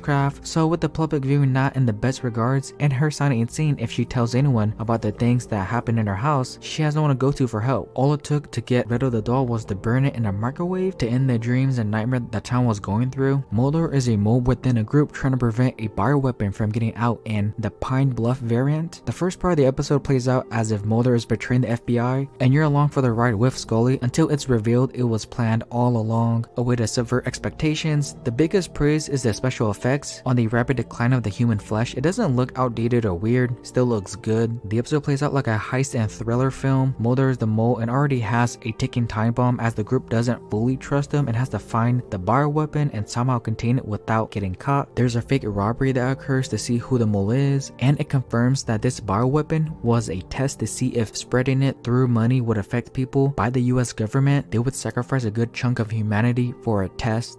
Firewalker is the fungus that infects a person and comes out from your throat, and it's awesome and disgusting. It looks great in terms of the prosthetics that were used. Mulder and Scully go to a volcano laboratory research area to see what's going on, but Mulder's worried about Scully as this is immediately after her abduction. She should have a break and not be working, but he wants to dismiss it and keep on working until it comes up again. Every person in the area might be infected, and when has it coming out from the throat? Obviously it freaks everyone out, but there's this one guy whose name I'm forgetting about. I thought he might be a doctor, but I forgot. He's going around killing them because he doesn't want the fungus to get out and infect the world. That includes Mulder and Scully. It spreads when the fungus comes out. Mulder might have been infected when he followed one of them, and Scully saved herself by separating herself and throwing O'Neill in a chamber. However, they still have to be in quarantine for about a month just to be sure that they weren't spreading the disease. Number 130, the Kalusari from season 2 episode 21. There's this family that's going to a fair and the youngest boy dies by getting hit by a train because his balloon was floating but handled by an invisible entity. This episode does have the twin trope that no one has heard of, like with Pusher. The reason this episode is higher is because I care about Pusher and really like his first episode. The family's grandma tries to cleanse the house and is met with pushback by the mom. She brings over her squad and looks like she's trying to kill Charlie, when in fact it was Michael she's trying to kill. Michael is Charlie's twin that was stillborn. Spirit still remains around him. Michael's the one that kills the kid and the grandma. Mulder and her squad are able to complete the ritual to get rid of Michael forever. Sanguinarium is where Mulder and Scully don't quite win or solve the case. A bunch of people are getting killed while they're in surgery, and the doctors performing the surgery have no recollection of murdering their patients. Witchcraft is involved as there's pentagrams at every death. Rebecca is the one who's putting them on there and is the red herring. She knows that Dr. Jack Franklin is the one killing the patients and doesn't kill him because she gets arrested and then dies afterwards by vomiting pins. Franklin gives an evil villain smile after Mulder leaves his house, killing and performing rituals to achieve eternal youth, and has been doing it for a good amount of time because his face changes every time he kills and has a new face at the end, doing it until he thinks he can no longer age anymore. Miracle Man plays with her faith within Samuel, who claims to be a faith healer. When Mulder meets with him, Samuel seems to already know Samantha and what happened to her. Then Scully shows a video of Samuel healing a person, which leaves them dead. So you're not sure whether or not he's the real deal or not. Mulder starts seeing visions of his sister. Samuel starts healing for a lady in a wheelchair, but then she dies, and then Samuel gets arrested again. When he's in court, a bunch of locusts appear and claim to be a sign of God's wrath. After further research, the lady died from cyanide poisoning, and the bugs were grasshoppers. Someone deliberately made Samuel look bad, and that person was Vance, who was healed by him. He was given a second chance, and instead of doing something good with it, or just, living his life, he wants to hurt Samuel because his face is deformed. Vance confesses after he poisons himself to death. The sheriff allowed Samuel to be beaten to death as he doesn't buy into this healing. Bud is not found at the morgue and is probably gonna move on from this town. The sheriff doesn't want him there. Someone who he healed and helped wanted to ruin his reputation for a selfish reason. Sometimes doing the nice and noble thing can lead to further issues. The beginning is where the X-Files is no longer a thing as it was burned down last season. A new duo will be responsible for the new X-Files, and they are agents Spender and Diana. Both would eventually work for the Smoky Man and be killed by him. The Smoky Man has Gibson to not have him reveal the truth, and is only the few times where he's actually scared of the truth being out. Gibson escapes from him and gets to Mulder and Scully. Scully takes him to a hospital, and it turns out he has the DNA virus in his blood. Scully also finds out that all humans have alien virus DNA. Gibson's the only one that's active, and a new type of alien sheds out from the fuel pool and looks gray. And then Kirsch is the new director that will give Mulder and Scully a hard ass time. This opener sets up Spender as a roadblock for Mulder and Scully, but then later on becomes the ally. Didn't think much of Diana, but then she'll become vital, and Kirsch will be another hard ass boss until season 9. All of these things are roadblocks for them so that they don't pay attention to the truth or what's really going on. Thief with an E is referring to a man named Petey who lost his family and blames it on Dr. Robert Wielder. Petey decides to take his family by killing them off one by one with hexcraft as revenge for taking away his family. Robert gave Lynette, who was Petey's daughter, too much morphine and died of an overdose. He was filled with grief and revenge. He wasn't able to let go, wants to kill everyone that's important to him, so he knows what it's like losing a loved one. Petey misses her so much that he dug up her body and has her placed in bed. But later on he admits that he feels guilty for not being able to save her and needs someone to blame, because it's a lot easier to blame someone else for your issues rather than taking responsibility. Scully shoots him in a coma. Mulder and Scully save the doctor, and Lynette's body will go back inside of her casket. With the title like Alpha, I thought this was going to be another werewolf episode, but no, a dog called Dole, or a wild dog, starts killing in the city. And despite not being a werewolf, it might as well be one because this dog is a doctor named Ian. He's trying to stop his transformations by having himself tranquilized, but this won't stop at the killings. Mulder and Scully then meet Karen, who's an expert on these things. Her and Mulder, I guess, have a thing or both want to believe. I didn't care about this. I guess it was nice having someone else firmly believing that anything is possible. The I Want to Believe poster back as a gift because his poster was burned down, and after she gets impaled and dies from fighting off Ian. And I guess the writers didn't want to do another wolf episode, so why not put a wild dog in it? A man comes back from the dead and is made out of metal and wants revenge on those he believes created him. With Robert Patrick being a series regular, it was going to be inevitable that some or not most of the writers are fans of the Terminator. Anytime Metal Man or Ray crashes into things, it looks cool. For anyone, he tries to break through that chamber but then just breaks the other wall. When Ray finds out Owen Harris is responsible, he goes to his house and realizes that it was an accident. Harris accidentally sent the barrel to the salvage yard. Ray has a change of heart because he's still human and a part of him still wants to be a human, so he goes off and dies, still remaining a human even if he's mostly made out of a machine. Squeeze has a genetic mutant named Eugene who's been around for 90 years, which means he's been killing for over 9 decades by squeezing his body through chimneys and pretty much anything that has a hole he can squeeze through. The look that he gives to just has no remorse. He can build a nest for hibernation. This all eventually leads to Eugene going after Scully in her apartment. She's able to fight back for a bit and then Mulder comes in for the save. Eugene is put in an institution and for some reason they put him in a cell where there's a slot for food. He smiles because he's gonna get out but doesn't as he comes back later on. This was the first episode without any connections to aliens, so there had to be a reason for viewers to keep on watching, and a mutant that can squeeze within holes is a good enough reason to care and continue keep watching. Jerry is a guy who loves to kidnap women and lobotomize them. In order to catch him, Mulder and Scully must look at distorted pictures as clues, which I thought were cool. These photos were taken by a psychic and shows what's on his mind. The photos are usually the woman in fear reaching for help. Jerry believes that he's saving his victims from howlers and the photos are his nightmares, which sounds insane, and he could be using that as an excuse to convince himself that what he's doing is good. Jerry takes one more photo and is later revealed to be himself lying dead on the floor. This would come true as Mulder comes in and shoots him. The photos were always creepy because it's a glimpse at the future and it seems to be already set that they're gonna die no matter how hard they try to fight it. It always seemed inevitable that Jerry would succeed. Seeing himself in the photo probably scared him off and quickly tried killing or saving Scully, which is what led to his death. Hollywood AD is where Mulder and Scully get to see their very own X-Files movie, and it's not what Mulder and Scully are like at all because it's Hollywood and they love changing everything to their liking or vision. There's a case about the dead rising, but I don't care about that. Most of my enjoyment came from the Hollywood stuff. Skinner has a college buddy named Wayne who's a producer and wants to follow Mulder and Scully to get some inspiration for an X-Files movie, and of course he's annoying, asking questions and almost dying but doesn't realize it. Mulder and Scully's actor counterparts were hilarious, having Scully's actor run in the background as she doesn't understand how she runs in her shoes. They make fun of their on and off romantic relationship, and the 3 phone calls between Skinner, Mulder, and Scully were great. This episode was fun and I'm here for it. Number 120, Syzygy from Season 3, Episode 13. I will remember this episode for the Cosmic G-Spot, which I guess is a thing, and both Mulder and Scully being at each other's throats. The Cosmic G-Spot line came out of nowhere and I just thought it was really funny. That may be the cause of everyone being really honest. Angela is in the middle of Mulder and Scully's polar opposing views on the case. Mulder's combining I think cheese or something in his alcohol while Scully's smoking. Never seen these two do these activities once. Mulder seems to want more of Angela and Scully catches them. There's an argument on who gets the drive. Like, all of that was great. The 2 teenage girls are the cause of this because their birthdays are on the same day, January 12th, 1979 I think, which apparently means that they have a cosmic energy. Mulder locks them up in a room. The building starts moving around. The power goes out at midnight. After all of this, everyone else in the town sees the girls as responsible for the murders, and that's it. It's a big WTF episode. Even if I don't quite understand why their birthdays are so tied with the cosmic energy, it gave me Mulder and Scully being catty at each other.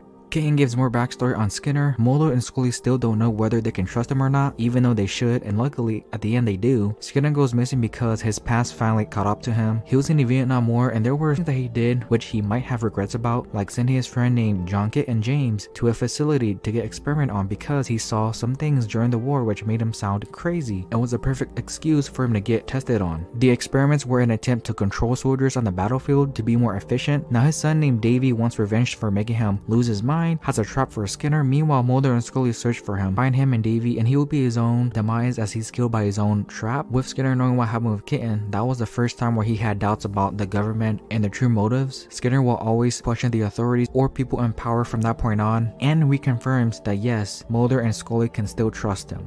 John Doe is a really cool episode. It's mainly a dog-eat episode and wakes up in Mexico having no memory of who or where he is. That's because a memory vampire took his memories and also is the leader of a cartel. A memory vampire and the cartel in my head doesn't seem to mesh well, but this episode works because Dog has no memory. You're following along with him, dealing with the cartel. Robert Patrick gets to do something different. He gets to act more frantic and a bit aggressive. It's also not who Dog is, so he's gonna have to get his memories back. Reyes tries to help remind him of who he is, and then he starts remembering his son, which gets him his memories back. Doggett losing his son and being a skeptic is what makes him who he is as a person, so as fun as it was seeing him doing something different, and so of course he has to go back to who he is. Travelers takes you back to the 1950s for the first case of the X-Files because Mulder wants to know more about how the X-Files came to be by talking to a retired FBI agent. The case involves Mulder's father, Bill. Bill is the one that tells Dale about how a guy named Edward Skur was experimented on. It's the reason why he's still even alive and has an alien spider crawling out of him like a goddamn parasite, living on a dead body. Dale wants to put Skur away even if he's questioning what's been done to him. While Bill knows what's up, Dale has him handcuffed, and that is where he ends the story for Mulder. Both speculate on what happened to him. There's a flashback where Bill helps out Skur, escaping by giving him the car to drive off. So even back in the 50s, Bill had his doubts about how the syndicate might have been doing things and just kind of let this one person go, live their life, never to be seen again.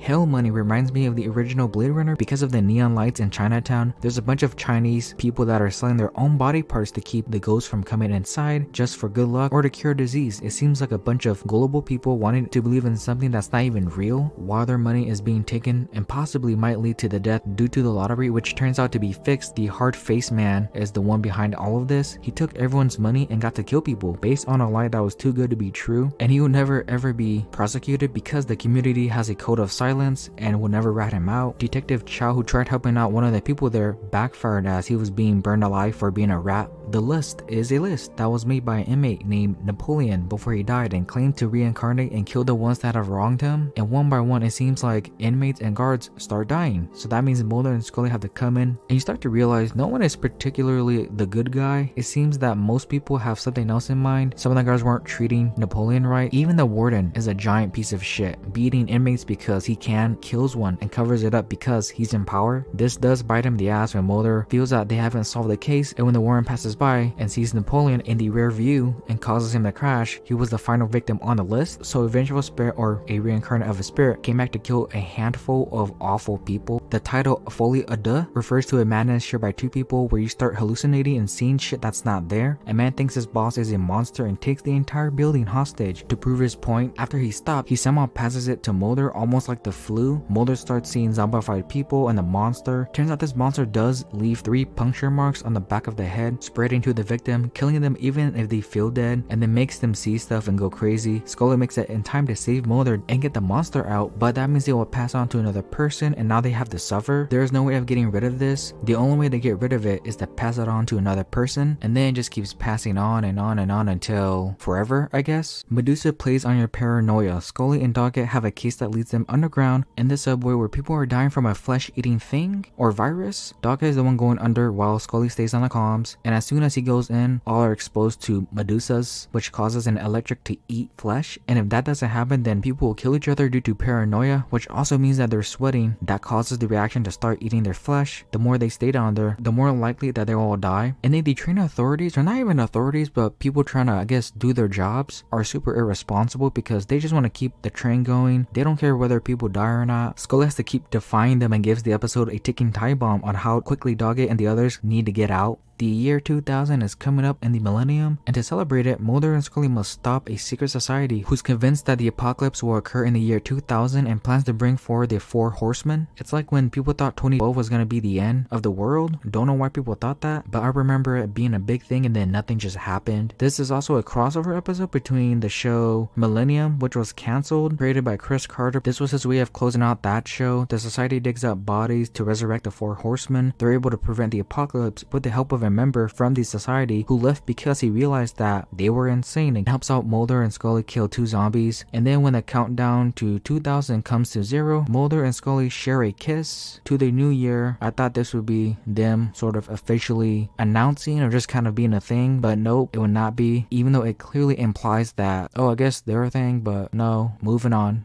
Scully works alone in Roadrunners and comes across a town, or not even a town, just a cult area that worships a slug that lives inside of you. The entire vibe of the episode is creepy, weird, and somewhat dirty. Scully doesn't quite know where she's at, and any moment she could be attacked or the slug can get inside of her. The people there have the slug inserted into people as a ritual, so when Scully sees a movie lump on this guy's back and helps it get it out, this guy rats on her, and then the people insert it in Scully because it needs another swap. The practical effects of the slug on the back and coming out still look great. Meanwhile, you have Doggett, who is just playing catch up this entire time looking for her, and Scully learns not to go on a case alone without him ever again, because at this point she's still not sure whether or not she can still trust him. Number 110, Scary Monsters from Season 9, Episode 14. This is where a boy's imagination comes to life. Agent Lila Harrison is back and drags Reyes and Doggett to see a father and his boy after a woman stabs herself. All three go into their house thinking nothing's gonna happen until they see the father keeping the door shut to his son's room. Then Tommy's imagination starts hitting everyone. Layla's eye starts bleeding, the sheriff that was outside just disappears, Reyes is in pain, and Doggett falls into the black abyss. Harrison's friend, or a guy that has a crush on her, showing at Scully's place to go to the cabin, felt like padding. It did not need to be there. Doggett uses Tommy's own imagination against them by pouring gas all over the house to burn it when it was just water, ending his imaginations that he thought were real. Mulder meets his past partner Bill Patterson and Grotesque. Both don't really have nice things to say to each other. Their partnership was probably a rough one, as Bill saw a lot in him as an agent but couldn't bite into the alien conspiracies and paranormal stuff. Mulder believes that they're trying to find a gargoyle, and when Mulder's fingerprints are around a knife,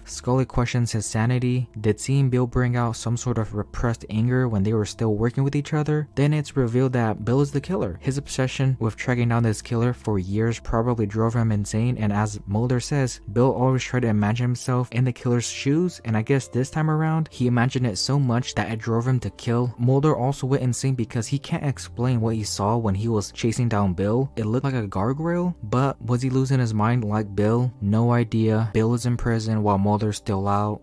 The reason fire is as high as it is because of Mark Shepard. Love him in Doom Patrol and Supernatural as Crowley. He plays a nanny named Bob that helps out around the house and watches after the kids, but he's a different kind of nanny due to the fact that he has fire abilities. Bob can lit his finger and hands on fire and cause spontaneous human combustion. He kills and does these things only for fun. He burns down a local bar for the hell of it and also hates dogs. This episode also reveals that Mulder hates fire, so he faces his fears when he's forced to save the children. And Phoebe Green was a former partner of Mulder's, both professional and personal. She was good. She gelled well with Mulder, but this was the only time she showed up. She's the one that threw rocket fuel onto Bobby's face and caused his own spontaneous human combustion.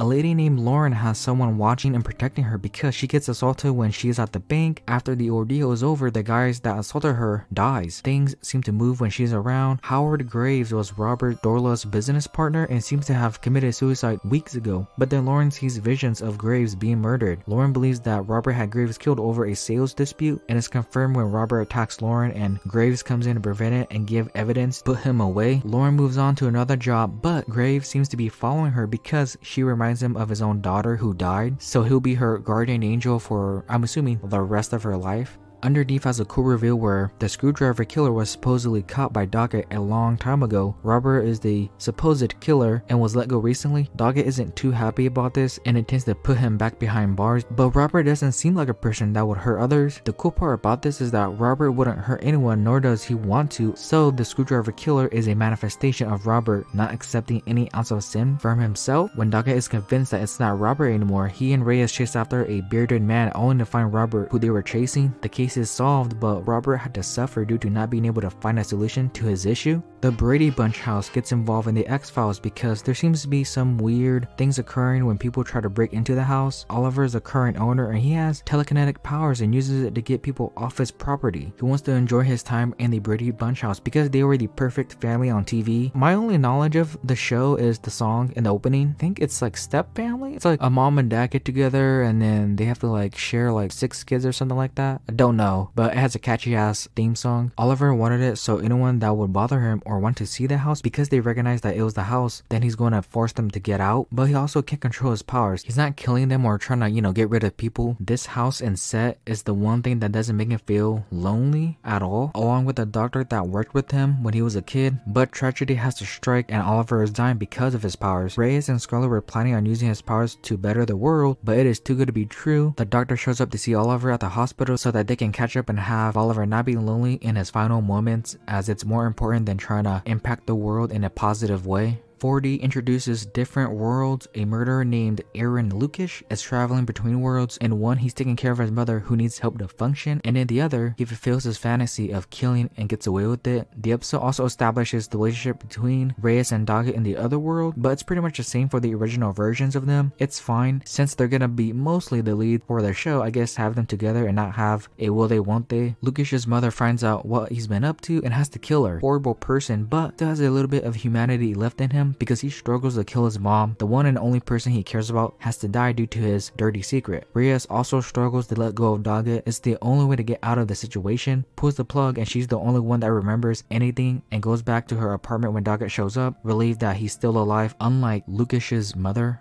Bruce Campbell is in terms of endearment, and he's a demon that seems to want a kid, but he has other wives because each time he has one, the kid comes out with defects that are demon-like, and he doesn't want that. He wants a normal kid but cannot accept the fact that he can't change his DNA. No matter how much he tries, the baby will have his traits. So having an antagonist that's sympathetic was a good choice, and having Bruce Campbell as a demon helps out a lot. But turns out there's another demon that was one of the wives, and she also wants a baby, but has a more sinister reason for wanting one and drives off with the baby, never to be seen again, leaving Bruce Campbell lonely and kind of just sad, to be honest, that he won't get his normal baby. Humpback is the basket case episode. Mulder and Scully go to a community of former circus performers and see who the killer is, and the killer turns out to be a conjoined twin. When I was watching this episode about a month earlier, I watched all 3 basket case movies, and it was interesting. It's somewhat out there, but if you're into it, then you're gonna love all 3 movies, especially the later 2, and this episode reminded me of these movies. Mulder and Scully's reactions to most, if not everyone in the community was great. The little person trying to take a peek at Scully, the guy that for some reason likes catching and eating raw fish and gets inside of a bear to bathe or something. He's weird but very memorable. Even Scully knows a bit about magic trick because I think she said her uncle taught her when she was little, just the object behind your ear trick, but they're able to get rid of the conjoined twin. I didn't know what Burt Reynolds' character was in Improbable. Didn't realize that he was God, which makes sense as to why he's always there and sits back and watches things play out. Burt knows a lot about Wayne, who is clearly not a good person, and he knows what he's gonna do, doesn't really do anything about it. Burt seems to be hands off and lets Reyes and Scully do their jobs and catch Wayne. Burt has all the power in the world and doesn't want to micromanage everything. And then numerology, which I'll be honest, I didn't know what the hell it was, and based on what I looked up, it's numbers that add value or something like that. Reyes says that Scully is a 9, which I don't know what a 9 means in numerology, but I guess that means she's good. Is it looks, personality? I don't know. 9 just seems good, and Wayne uses it to choose his victims, but the standout is Burt and him watching things play out kind of like an episode of a TV show.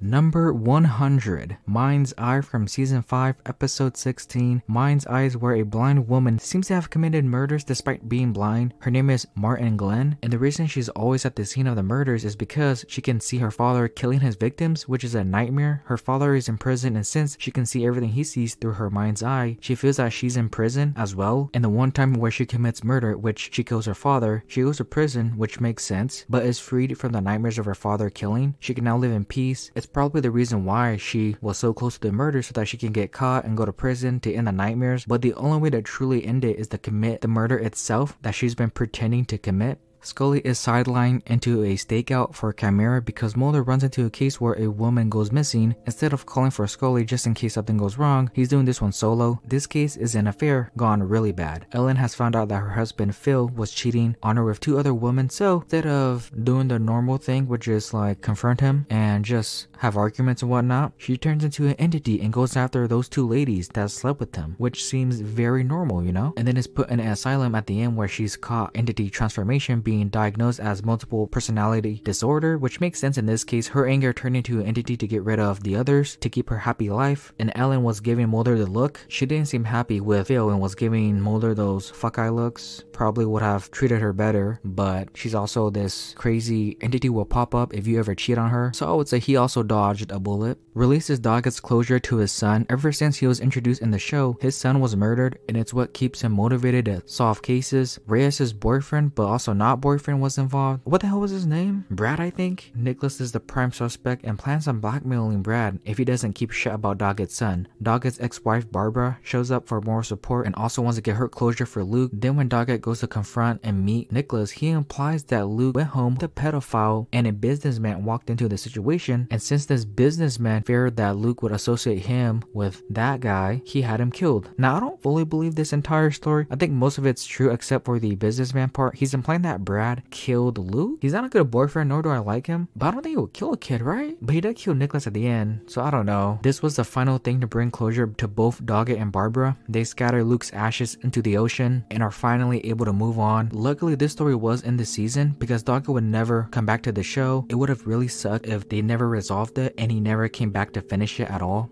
Toombs was the first introduction of Skinner, and I thought he was just gonna be another hard-ass boss and in the way of Mulder and Scully, but then later on throughout the show he would be a great ally to them because of his doubts on the Smoking Man and how things work. Eugene Toombs is back from the Squeeze episode, and he was just let go from prison because putting certain people behind bars just doesn't work. He continues his spree of murders, but now aware of Mulder's constant chase, or I guess from his perspective, stalking, plans on framing Mulder since most people don't believe his theories. Mulder and Scully at this point have to get rid of Eugene permanently. Prison didn't work because of the system, and he's not gonna just all of a sudden change his mind on squeezing and killing people. He's been doing it for decades, so they have to kill him permanently or else he's coming back every single damn time. And then the Smoking Man is at Skinner's office and listening to the reports, just getting to see how he interacts with most of the characters in the show. Seems like an old man hanging around but is the one pulling the strings, and Skinner has no choice but to listen. The Were Monster episode is saying that being human just kinda sucks. It's a reverse werewolf story where Guy Man is a lizard creature who gets bit by a human and has to be human during the day, but then later on turn out to be a shapeshifter. He experiences getting a job, having to eat, being stressed the hell out, and vents to Mulder about the existence of humans and how much it sucks. So because his experience was so relatable, the episode was a lot of fun. Most of what he's saying was like, yeah, are we here to just suffer? Is that the entire point of existing? Mulder meeting him also restores his faith to believe again, retreading an already done story because of the alien stuff possibly being a hoax. It's like, why even try to convince the audience to believe that Mulder doesn't believe at this point? We've seen the rebels and most of the syndicate killed by them. There is no reason to believe that aliens were a hoax.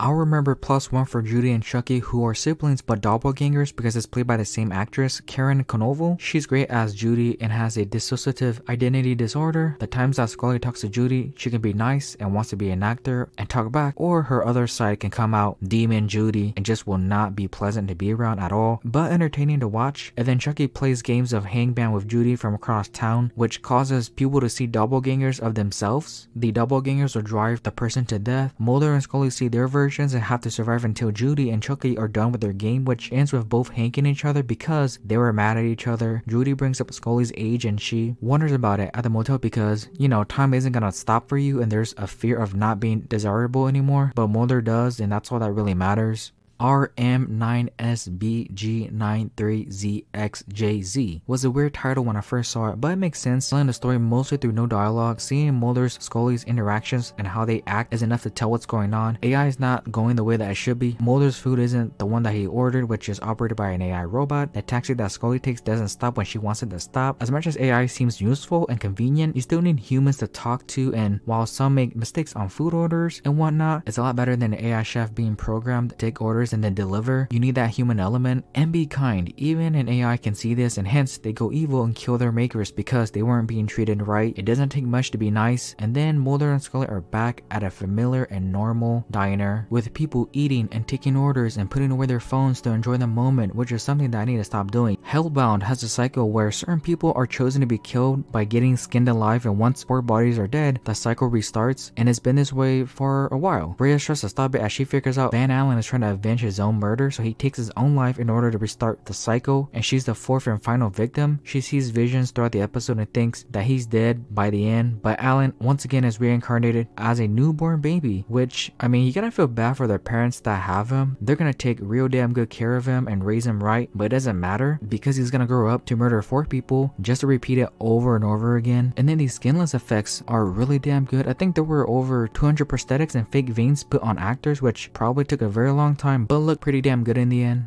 Too Shy is how I imagine some people that are weird or creepy are on social media. Virgil Encanto is a guy who looks good, has charisma, but he does a thing where he dates overweight ladies and then kills them by sucking the fat out of them. He goes online to chat with them, makes up lies about probably what he does as a living, and probably a bunch of other lies to get them to go on a date. I'm not sure if getting catfish was a big issue back in the 90s where the internet was just starting to be a thing, or like getting scammed and whatnot. This episode is what still could happen now if you're just gullible and click on every goddamn ad that pops up or whatever, or believe in everything a person says online who you don't even know. Virgil has a choice in and out because he has a neighbor who's really into him, and her daughter is a smart one because immediately this guy is not a good person and seems creepy. Virgil needs the fat to stay alive, but you have someone who's interested, but instead of choosing the neighbor, his urges take over and continue to kill and claim that you can't change who you are, chose to be selfish rather than have someone there next to him when he would eventually die. Dotcom that. So I did not know how to pronounce this first letter of the title, so I had to look it up. Apparently it means death in English, so it's Deathcom. This is the ship that ages you really quickly. Mulder and Scully go to Norway to look at the ship, and once they're inside, both realize a change in their age. And again, old age makeup just doesn't look quite right when it's done. Both trying to find a way to fight back against time due to everything on the ship being dead because of aging. But there's one guy whose name I forgot about. He chooses to be selfish and knows that the contaminated water is what causes the rapid age process and keeps the safe water all to himself. This episode just reconfirms the fear of death to me because there is no way to stop it. You're gonna have to die eventually. Time just does not work that way. The episode has a great atmosphere and does a great job at suspending your disbelief on Mulder and Scully being in an impossible situation and seeing how they're gonna get out of it. The ship sinks by the oxidine that's eating it, and both are rescued by the Navy. Scully wants to do more research on it, but it's gone, so she never knows the origins of the oxidine. Probably wants to find a way to reverse it so that you can reverse age to a certain point. Number 90, Revelations from Season 3, Episode 11. This is the first time where the roles are reversed. Kevin is a kid who's in danger of being a Sigmatics victim. Mulder is the one who's being skeptic, and Scully is the one who believes this time because of her Catholic background. I do find it weird that Mulder is a skeptic in this one. Even if he didn't believe, I feel like he would have come up with some sort of theory. This episode is a change of pace for both Mulder and Scully in their beliefs, so I'm fine with it. This is the first time where Scully truly believes that Kevin needs a guardian angel because Simon Gates can touch and burn you with his hands. His guardian angel was Owen. You don't really trust him because of his unusual appearance, but he's here to protect Kevin. Later on she dies and Scully thinks she has to be Kevin's guardian angel. She's able to prevent Gates from killing Kevin for new age to come, which I don't know what that means. Probably a BS reason and excuse to kill this kid. And then the best part comes in at the end when she goes to confess at church. She admits that she has doubts on things that she has seen. She's scared that this time she was the one who believed and afraid to believe that there are things like aliens or a miracle. It's the first time where she's opened up to the possibilities and has doubt in her faith. Red Museum plays out like a regular Monster of the Week episode, but then sort of slips him some sort of important things. Scully recognizes the crew cut man, who again, I don't really know had names, is the one who killed Deep Throat and is now in this town. The man is here to destroy any evidence that alien DNA had been injected into children, and he's about to destroy the processing plant, but Mulder catches him in time, and he kills anyone who's in his way. He is simply there to do that. One of these people that he kills is Rick, who's a complete asshole. He peeled blood on some of the cult people just because he can due to his dad being the sheriff. The cult is a red herring. A lot of the people there already see them as being weird. Mulder wants the crew cut man alive to question him about alien DNA, but the sheriff only thought about revenge and killed him. The cult goes back to doing whatever they're doing. Mulder doesn't get his answers. Only declares the case to be unsolved. Max shows back up, and I'll be honest, I forgot who he was in an earlier episode. Was on a flight but it crashed. Mulder and Scully go to the crash to find out why. It may have to do with aliens, as Max was an alien abductee. The interesting parts were the sergeants that saw the flight disappear on their radar and had to keep their mouths shut or else the government would come for them, but it didn't matter because they still came after them for knowing a bit too much. Mulder and Scully now have to protect Sergeant Lewis and figure out why Max had plutonium on the plane. Max was being chased by a man on the plane as well. All of these things are what Mulder can use to finally maybe find out the truth about aliens. They have a witness what questioned what happened on the plane, and people are after them. At the end, Mulder is underwater and finds an alien body while Scully takes Lewis to a bar for a break, but someone is still on his ass, and another FBI agent takes a bullet for Scully. This is one of the few times where a two-parter or three-parter didn't feel like they were padding things out in like the middle or first episode. What was happening in both episodes were really interesting to me. The pilot was a good introduction to Mulder and Scully. It lays out who they both are and what they believe in, and would for the most part continue to believe this way for the entire series. You could either side with FoxMulder, who wants to believe in the paranormal and aliens because his sister Samantha vanished when he was 12 years old. He'll spit out theories that to most people make him sound insane, but he doesn't care because he wants to find the truth. Or you could side with DanaScully, who was brought into the X-Files to debunk Mulder's theories and claims. She's a skeptic and questions pretty much anything that comes out of Mulder's mouth. She wants to use science to prove that the existence of aliens or anything in the realm of impossibility is impossible and just a hoax. Or you can watch the show being in the middle, willing to hear both sides out and come to your own conclusions, so you're already interested in how two people with different beliefs and methods of finding the truth can work together. And the smoking man, who seems just like an old ass man putting away a box in a room, will become a vital part of the series. One breath is where Scully is in a coma and sees her father. Kinda didn't care about this part of the episode. She was gonna come back. It was a matter of when and how she would. And according to the Smoky Man, he likes both Scully and Mulder, so she can come back totally normal and not have a metal chip behind her neck. Mulder continued his search, and not trusting anyone was the best part. He thought he could trust X. He definitely doesn't trust the Smoky Man, holding him at gunpoint in his house but doesn't kill him because Mulder is much better than that. And then he doesn't trust Skinner because the Smoky Man is always in his office and Skinner can't tell Mulder the truth 100% of the time, but comes back around and slowly but surely would become an important ally to him. And of course, Mulder doesn't find anything significant about Scully's abduction. Nurse Owens wasn't even a real person or nurse at the hospital. She was talking to Scully throughout the entire episode. I think she was her guardian angel watching over her to make sure she'll be awake, or maybe it's a side effect of being abducted and tested on. Paper Hearts has Mulder question whether or not Samantha was really abducted by aliens, which I never really bought for 1 second, but I wanted to see how they would try to convince Mulder that she was killed by a murderer. John Lee Roach is a serial killer who goes after children. He's killed 13 girls and cut out the heart of each of their clothes as a souvenir in his weird and messed up way. He tries to play mind games with Mulder and mentions Samantha and claims that she was one of the girls. And with Mulder wanting to believe, he starts to play along to see if he's full of shit. Roach is a memorable one-off character because he has no remorse. Not only is he going after kids that can't defend themselves from him, seems to not be bothered by it, and like I said earlier, I never bought into him killing Samantha, so I thought the entire time he was messing with Mulder to piss him off the entire time. Mulder wants to know the truth, but when I let another girl die and shoots him to save the girl, now unsure if the final cloth heart belongs to Samantha or not. Piper Maru and Apocrypha is a two-parter, and it's the introduction of the Black Oil storyline. It can get inside of you and control the host and leave whenever it wants to. Scully's story I found to be the least interesting part. She wants to find the killer that killed her sister. Melissa was at the wrong place and at the wrong time, mistaken for Scully. We get to see the syndicate meeting and how not all members are 100% on board with each other because someone is leaking information within the group. There seems to be someone who is tired and disappointed with the group's decisions and actions on keeping the truth hidden. The Black Oil gets inside of Kryjak, who by this point can't catch a break, betrayed by the syndicate. Mulder is on his ass about betraying him, so he's having a great time on the show. It then takes him to a UFO ship and leaves Kryjak and goes inside of the ship because the oil is an alien virus that can reproduce and infect other races to conquer. It's something that you can't kill because it's oil form. You either have to contain it some way or just wait until things get really bad.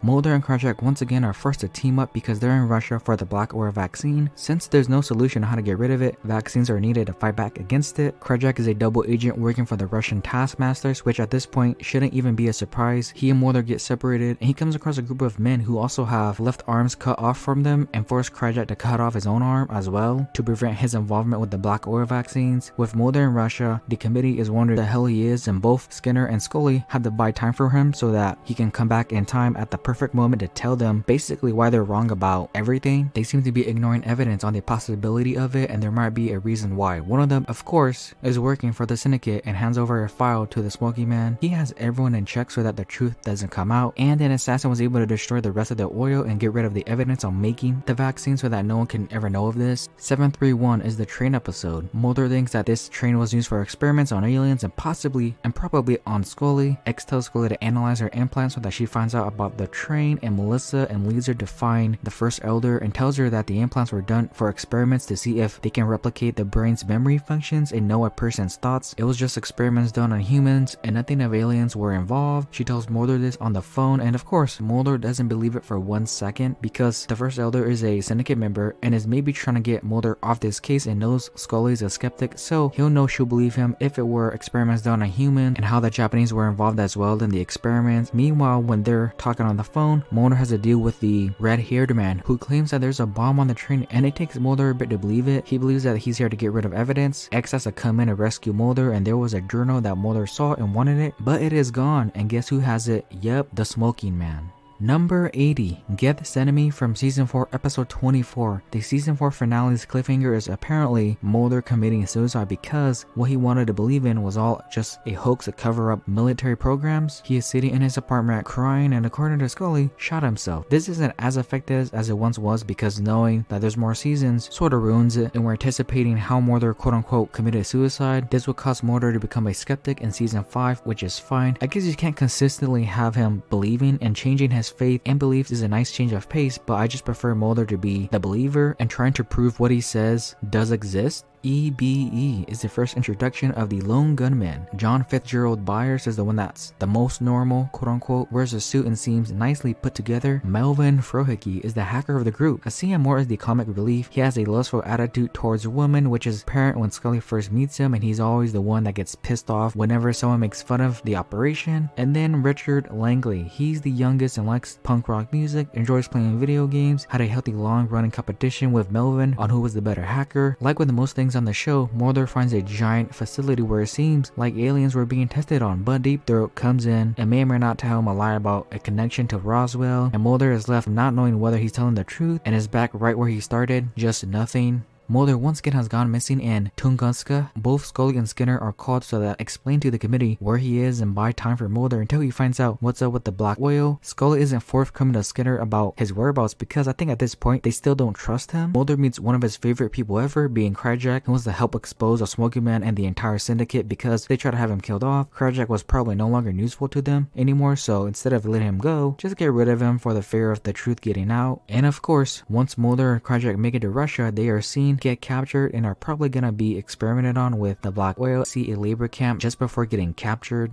The X-Files was no more in the season 2 premiere. Despite this, it isn't going to stop Mulder from continuing his work on searching for the truth and existence of aliens. There's an actual alien shown for the first time on the show, which was really cool. Scully tags along because what else is she supposed to do other than teach at the FBI Academy, and despite not believing in aliens, she's willing to go with Mulder because they're partners. No matter what happens, she's always going to have his back. Mulder finds a tape that has evidence he's been looking for, but things get in the way and Mulder doesn't have enough to prove that aliens exist. It's also the first mention of their phones being monitored, probably aware by the syndicate, and the Smoky Man himself is monitoring Mulder when he's in Skinner's office, watching to see how far he's willing to go. Mulder buys an edited video of an alien autopsy and thinks it's real. Now this is hard for me to believe in. If I buy a video and it has something along the lines of an alien autopsy, I think I'm on the side of Scully. I don't think I would trust anything in the video as it could easily be fake. Also, can you even buy a video in 2023? Like, how would that even work? Anyways, this leads to Mulder being on the train and meeting the red-haired man. Meanwhile, Scully meets a group of women where they've gone through what she's gone through. They all claim to have been abducted and have implants in their necks, and inform her that they're all dying from cancer. Scully will later on have cancer, but this is a lot for Scully to take in. All are talking to her as if they know and saw her when she was abducted, and despite being a skeptic, it's not hard to be scared that you might have cancer and can't prove that because so many people are saying that they haven't. Scully doesn't want to go to her mom about this because she was sounding same like Mulder, so these are the only people that know what she's going through and tell her this is her future and you can't change it. A cult wants to live forever by consuming human organs in order to live forever. The fear of aging is something that you can't stop no matter how many experiments, or in this case eating human organs and conjoining another person to cure aging. Time is eventually gonna catch up to all of us whether we like it or not. The main guy whose name is, I don't know, I forgot, whatever. He cannot accept that and sacrifices people to find a cure even though he's only de-aging himself. And then Julia is trying to save her sister Olivia from the cult. Olivia did not like living with her family, and so she turned to a cult who had a facade of caring about her, and Julia is willing to kill if it means saving her, and she does that. She kills the main bad guy and goes to prison for it. She's kind of like a vigilante where, you know, obviously killing people is not the best thing in the world, but saving her sister is a lot more important. The fear of aging and Julia are the standout parts of the episode and is a lot more interesting than Mulder and Scully.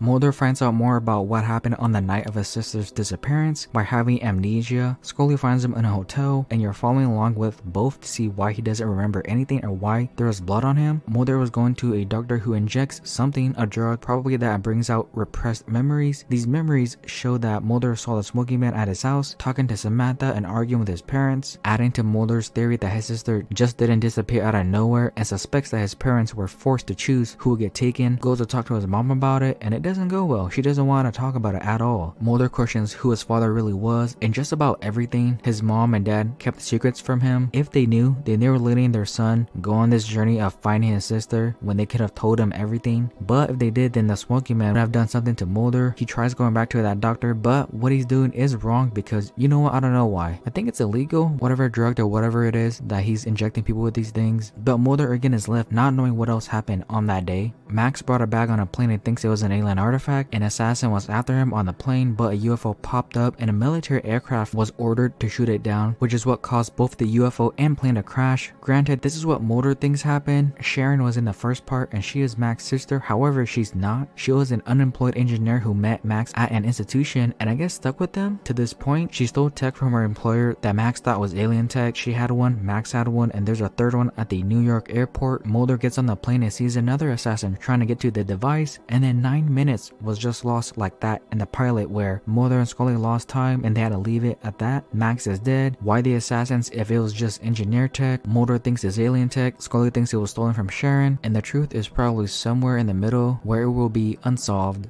The season 5 finale is not the end. It introduces Gibson, who can read minds and tell who's telling the truth or not, which means that Mulder and Scully are after him, but also the Syndicate, because Gibson can reveal the truth that the Syndicate has been working so hard to hide from the public. The Smoking Man's minions eventually get to him and takes him to the well-manicured man. To keep Gibson quiet, the X-Files once again is shut down because Mulder taking Gibson around and telling the truth would be likely kidnapping and taking away Gibson's rights. What if Gibson just wants to live life and doesn't care about aliens and revealing the truth? And then to solidify that the X-Files is truly gone, even though it's not, the Smoking Man burns down the office, leaving Mulder and Scully with nothing, and sets up the manicured man's role in the movie where he betrays the Syndicate. He goes to the Smoking Man about Mulder's actions, but is disappointed that he doesn't do anything, so instead of allying with that, he helps out Mulder because he won't be a disappointment, and his actions suggest that he'll actually make some change. Emily is the kid that Scully has to protect because she recently found out that she's her daughter. This is Scully's chance to be a mother because she has some regrets about not settling down and having a family, but her origins are weird because Mulder finds out that Emily was created when Scully was abducted. Her stomach got huge in one of the scenes. The reason why Emily was created was probably to test out the alien-human hybrid and see if she could survive. Despite this, Scully still wants to take care of her no matter how she came about, but it doesn't matter because Emily dies from a tumor infection. Scully's second chance to be happy with the kid and being a mother was too good to be true and would not get that until season 8.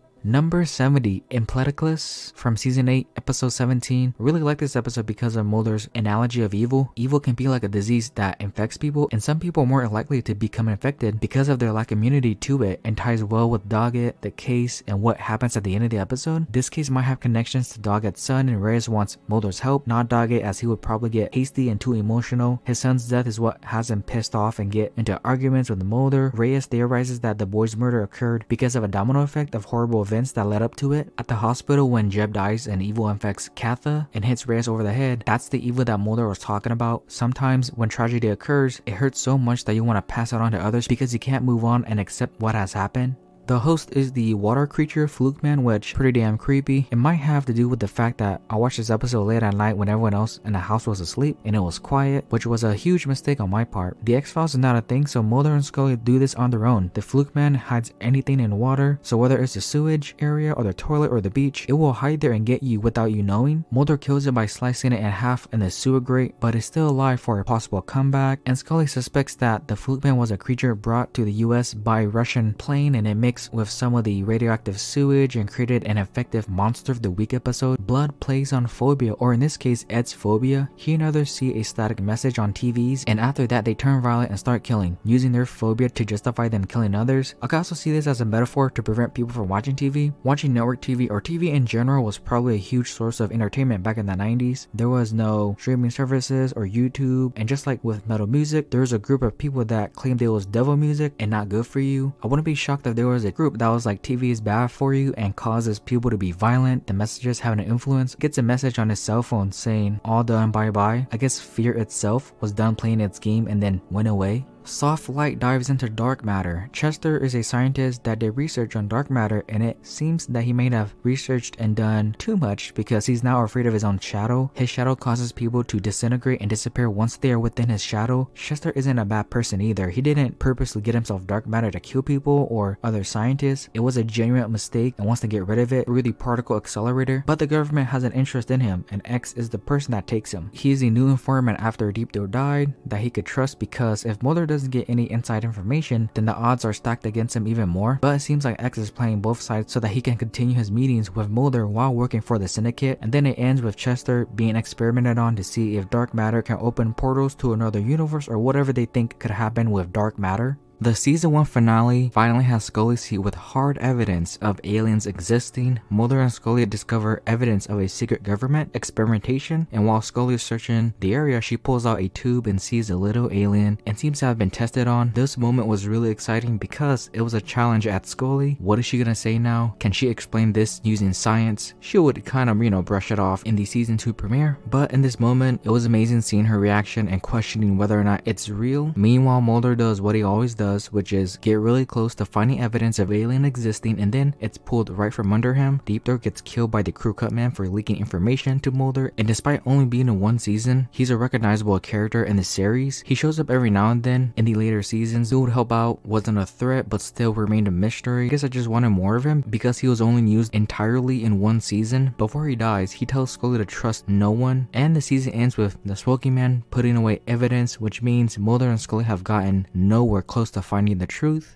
Our town is where an entire town is alright eating humans. Mulder and Scully go to a chicken factory and think, alright, this is normal. Then they find human bones in a river, and that's when Mulder suggests that this town might be eating humans, and I didn't think of that when he mentioned it because the factory and the workers there were kind of in the background. There's also certain people that have a disease that seem to have gotten about 20 years younger since getting into cannibalism, so there's an incentive of eating humans that doesn't have to do with the fact that it's gross. You can get rid of your disease and get younger, which sounds like a good ass deal to me. Scully is captured and wakes up in a bonfire. There's a civil war between the people in the town about the disease infecting the town, which is why they had to be cannibals and killing one on their own. It's enough time for Mulder to show up and save Scully while a townsperson kills the main leader guy whose name I don't even care or remember, stopping the cannibalism and probably killing everyone there as there's no way to get any younger. A boy named Billy Underwood went missing 10 years ago, and then 10 years later the same boy shows back up with no age difference and seems totally normal. The family is obviously shocked and happy about this, and the mother seems to ignore any red flags about Billy, like how he's still so young or where was he all this time, but she doesn't care. She has her son back and another chance to not make the same mistake of not watching her kid. This also brings up bad memories of Doggett's son, which is what drives them even more to solve this case. It eventually leads to Ronald, who was there when Billy was taken, and Ronald himself is a victim in this case because he was ordered to take him. He rats out Cal Jeppy, who's the one that killed Billy, to help with the crime, so while he was a victim, he should probably get some sort of punishment for being an accomplice. And then Billy isn't even alive anymore. He was a vengeful spirit that wants justice for his death. The entire family gets closure on the boy, and his brother Josh doesn't have to die. Mulder has a neighbor who we've never heard of or met before, and is a writer that might have his writing sort of come to life. Philip sees Scully in the elevator and has a lustful fantasy with her, and so he writes about it. She finds herself drawn to him even though he's kind of weird. His writing also manifests his character into real life. It's a killer that goes around taking other people's hearts. Philip thought about this book so much that it eventually became real. He thinks about this on Scully, but of course it never becomes a thing because Scully thinks he's already weird, and Mulder ain't gonna let that happen, and it's just a fantasy.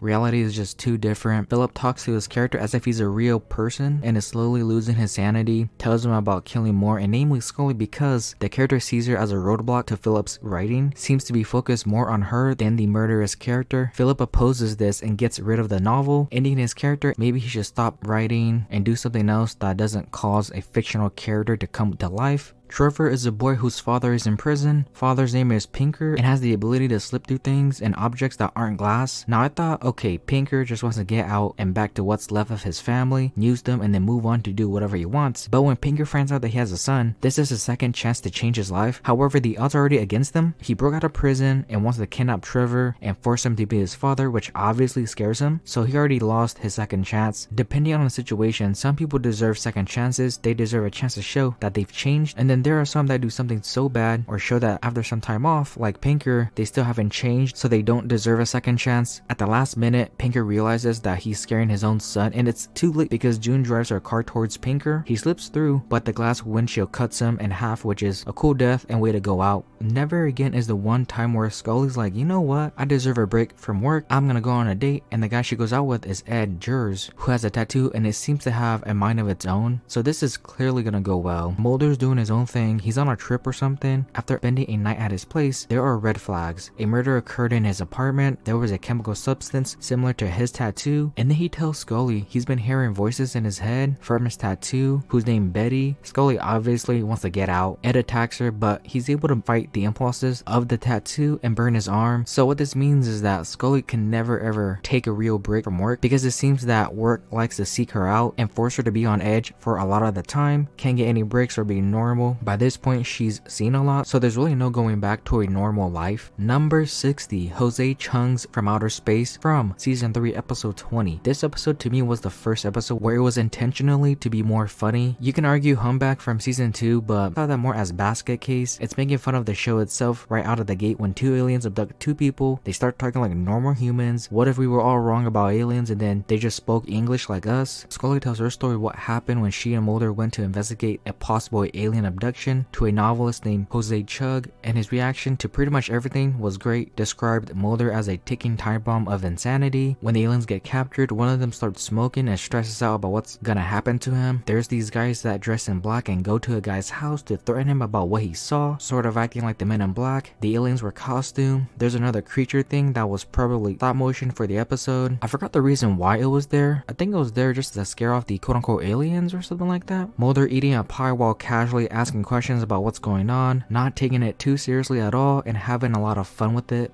A janitor named Roland might actually be a researcher still working at an aerospace facility and disguising himself as a disabled janitor as an advantage to kill off his colleagues, and somehow was able to transform his body and not get recognized by them. But the truth is that Roland is a twin of his brother Gable or Grable, and he's the one that's controlling Roland and continue his work that way. He's killing off anyone that stole his work and didn't give him any of the credit. Now I get wanting credit for your work that you've done, but coming back to control your brother might be a time to think you need to move on. Grable was so fixated on his research that it pretty much consumed him, and it was all he thought about. One of his colleagues did steal his work and intends to kill him, while Roland is still the one that's stuck in the middle. He was taken care of and everything, and now has to worry about his brother taking over and dying as well. Even at the end, when the case is closed, brother might still be controlling him, as Roland picked up a couple of his brother's characteristics. Deep Throat is rightfully titled Deep Throat, being that this is his first introduction into the series. He would serve as the informant for Mulder and bridge the gap between Mulder and Scully and the conspirators, mainly being the Syndicate. With this being the episode after the pilot, it had to live up or keep your interest, because if it had a good pilot and then the second episode is just a Monster of the Week episode, then there would have been a drop off. The show had to show that Mulder didn't seem insane, which is why he was taken away in what looks like a UFO ship. Deep Throat tried to warn him, but Mulder insisted on finding the truth. People that have been taken come out not being able to function. Mulder asked Seth Green for some help on which base to go to. Scully and Mulder meet a guy who worked at the base and is able to find Mulder at the base and seems to not know where he was. It's left unknown what happened to him. Did he get probed? Did nothing just happen? Was he knocked out? We will never know. And to add more intrigue, when Mulder asks Deep Throat how long aliens have been here, he responds that they've been here for a very long time.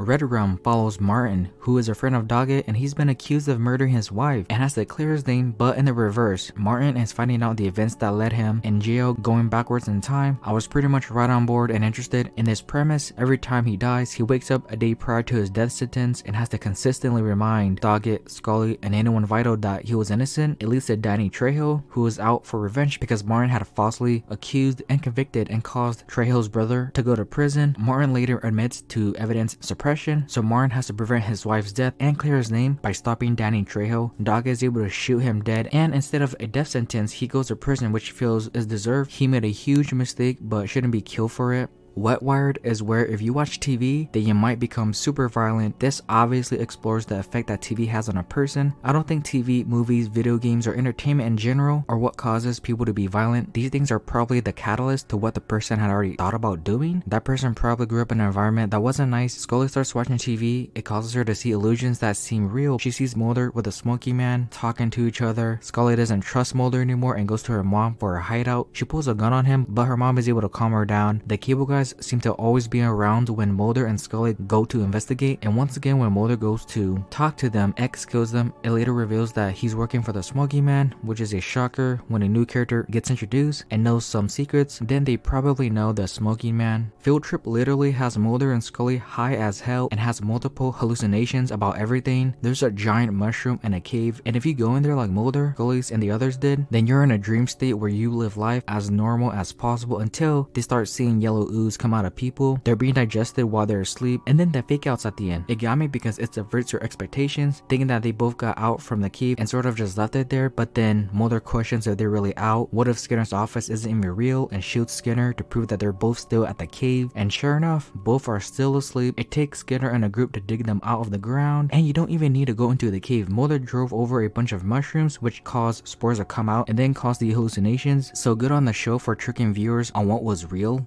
A caretaker gun bitten is helping out in an elderly nursing home by giving them this herb drug made of mushrooms from the basement building. He was shocked to see how the elderly were being treated in the West, so giving them this herb was his way of helping them out. But while it came from a good place, it might have backfired. A nurse was doing her job until she was sexually assaulted by a ghost, which is a hard sell for anyone. No one really believes her, but you know who wants to believe her? Mulder. Scully and Mulder go to that nursing home to see if there's any ghost going around and causing chaos. The herb is used to speak with the dead, but the spirits that linger around this area are much more angry, which means that drug needs to go. One elderly named Stan became addicted to it and took a lot of it, which caused him to overdose, which also means that a bunch of angry spirits show up. They're able to stop it. Gun gets turned over to the immigration services, and then the elderly go back to having dementia because one of the benefits of the herbs was that they could move and not feel old and stay in bed, but this can't be prevented. Age will catch up, and it's something that no one can avoid. A war veteran, Leonard Trimble, decides to spend his time killing people, and he will never be caught because he has no legs or arms, so how can he ever murder anyone? It looks like he can leave his body through astral projection and murder that way and make them look like suicides. Leonard says that the Gulf War took his life, and I guess to walk again, he astral projects, he gets fulfillment from murdering, and just seems angry for not being able to walk, so why not just take it out on innocent people? One of the other patients, Stans, lives in fear, and then when he has the opportunity to kill Leonard, he does by smothering him with a pillow, saving everyone from the nightmare of always watching your back, and with no evidence to prove that he murdered, the case is unsolved. Lucy is a victim of being kidnapped in the past and has a connection to a current case in which another girl named Amy is also being kidnapped, and the connection is not only the same man as kidnapping them, but both also might be psychically connected. Lucy noticed these psychic connections but doesn't want to do anything with it because she wants to forget what Wade did to her all those years ago. Whatever happens to Amy also happens to Lucy and vice versa, which means that Lucy is their only lead to finding Amy. Mulder also seems to care a bit too much about this case, and of course it has to do with Samantha, and anytime he's reminded of her, then it encourages him even more to solve the case. Wade starts drowning Amy and causes Lucy to start coughing and drowning in water. They're able to stop Wade and think they've lost Amy, but Lucy sacrifices herself to not only save Amy's life but to let go and be free from the memories of being kidnapped by Wade. Mulder breaks down because he wanted to save both from the same fate that Samantha was in, but sometimes you can't save everyone. Dreamland 2 was a really good follow-up to the first part. Morris Fletcher is still inside of Mulder's body and makes his life better, cleans out his apartment, gets a waterbed. There was even an entire room filled with stuff and now has an extra room. Hits on Scully, it seems to work out, but Scully ain't dumb. Mulder probably never cleans his place because he's too busy finding the truth, or he might be lazy. And then Mulder never called Scully baby. Mulder still has to deal with Fletcher's family. Mulder doesn't fit into being a family man. Granted, this isn't his family, nor does he know any of them. His wife calls Scully some names and wants to move out. The only thing that I didn't like was redemption for Morris. Didn't care about it. Just leave him as an asshole. He's not gonna matter. It was a sweet moment between him and his wife, and I just wanted to move on. They all go back to that same area with the plane flying over, and both Mulder and Morris swap back. The two previous episodes are now gone. However, not everything went back to normal because Mulder gets to keep the waterbed. This two-parter is just a really fun Freaky Friday. Number 50, Small Potatoes from Season 4, Episode 20. In a small town, there are babies that are being born with a tail, and it shocks not only the doctors, but the parents as well. So Mulder and Scully come in to see what's up. It leads to Eddie, who's able to transform into any human at any time. He's been having sex with married women and impregnating them by disguising as their husbands. He later impersonates Mulder and meets an old friend from high school to see what she thinks about him, and she did not have nice things to say about him. She thinks he's a loser with no drive or ambition, which is supported by his actions in this episode. So after hearing this, instead of having an introspection about what he's gonna do and maybe not have a mindset of a loser, he continues to be Mulder and goes to Scully's place to get her drunk and seduce her. He gets very close to getting a kiss, but then the real Mulder pops up and now goes to prison. That last scene is Mulder talking to him and still thinks that he's a loser, and also thinks that Mulder is also a loser, which I guess he is. The only friends he has are Scully, Skinner, and his family, but he has a drive and ambition to find his sister and the truth. His social life is pretty much non-existent, and Eddie tells him to live a little. Maybe go outside, I don't know, walk around, just do something else. The postmodern Prometheus is clearly a nod to Frankenstein. The monster that Mulder and Scully are looking for is nicknamed the Great Mutato. The community doesn't like it because it scares them and looks weird, so anything that you don't understand, just try to get rid of it. This monster actually turns out to be a genetic experiment done by one of the doctors and was once a boy and has been like this for about 25 years. The real monster of the story wasn't him, trying to create a hybrid between animals and a human. The townspeople realize this and accept him into their community. This boy or guy now has missed a lot. He wasn't able to do anything normal, so Mulder and Scully take him to a cheer concert to enjoy himself, while Mulder and Scully also have a dance to end off the episode in a very heartwarming way. There seems to be a man named Henry Weems who is very lucky and escapes death in every possibility. He's thrown out from a tall ass building that should kill him, but lands in a laundry cart and walks away without a scratch. This of course gets the attention of Mulder, and both he and Scully go to his place to see if he has the ability to cure himself or was just lucky. Henry has a bunch of rube machine at his place which correlates to everything going on. He wants $100,000 exactly, but has to win poker against a mobster who thinks he's cheating, so he doesn't get it. Wins $100,000 by buying a lottery ticket, but has to wait for a year to get it. Every time he gets the money, there seems to be some sort of complicated way of getting it. The reason he wants this exact amount is because he wants to pay for a boy's medical treatment that lives in his apartment building named Richie. Henry wasn't selfish about his ability. He wanted to do some good and help others in need, but he didn't even need it in the end because the mobster Jimmy was a perfect match for Richie, and since he already died from bizarre events for almost killing Henry and Richie's mom, they just kind of,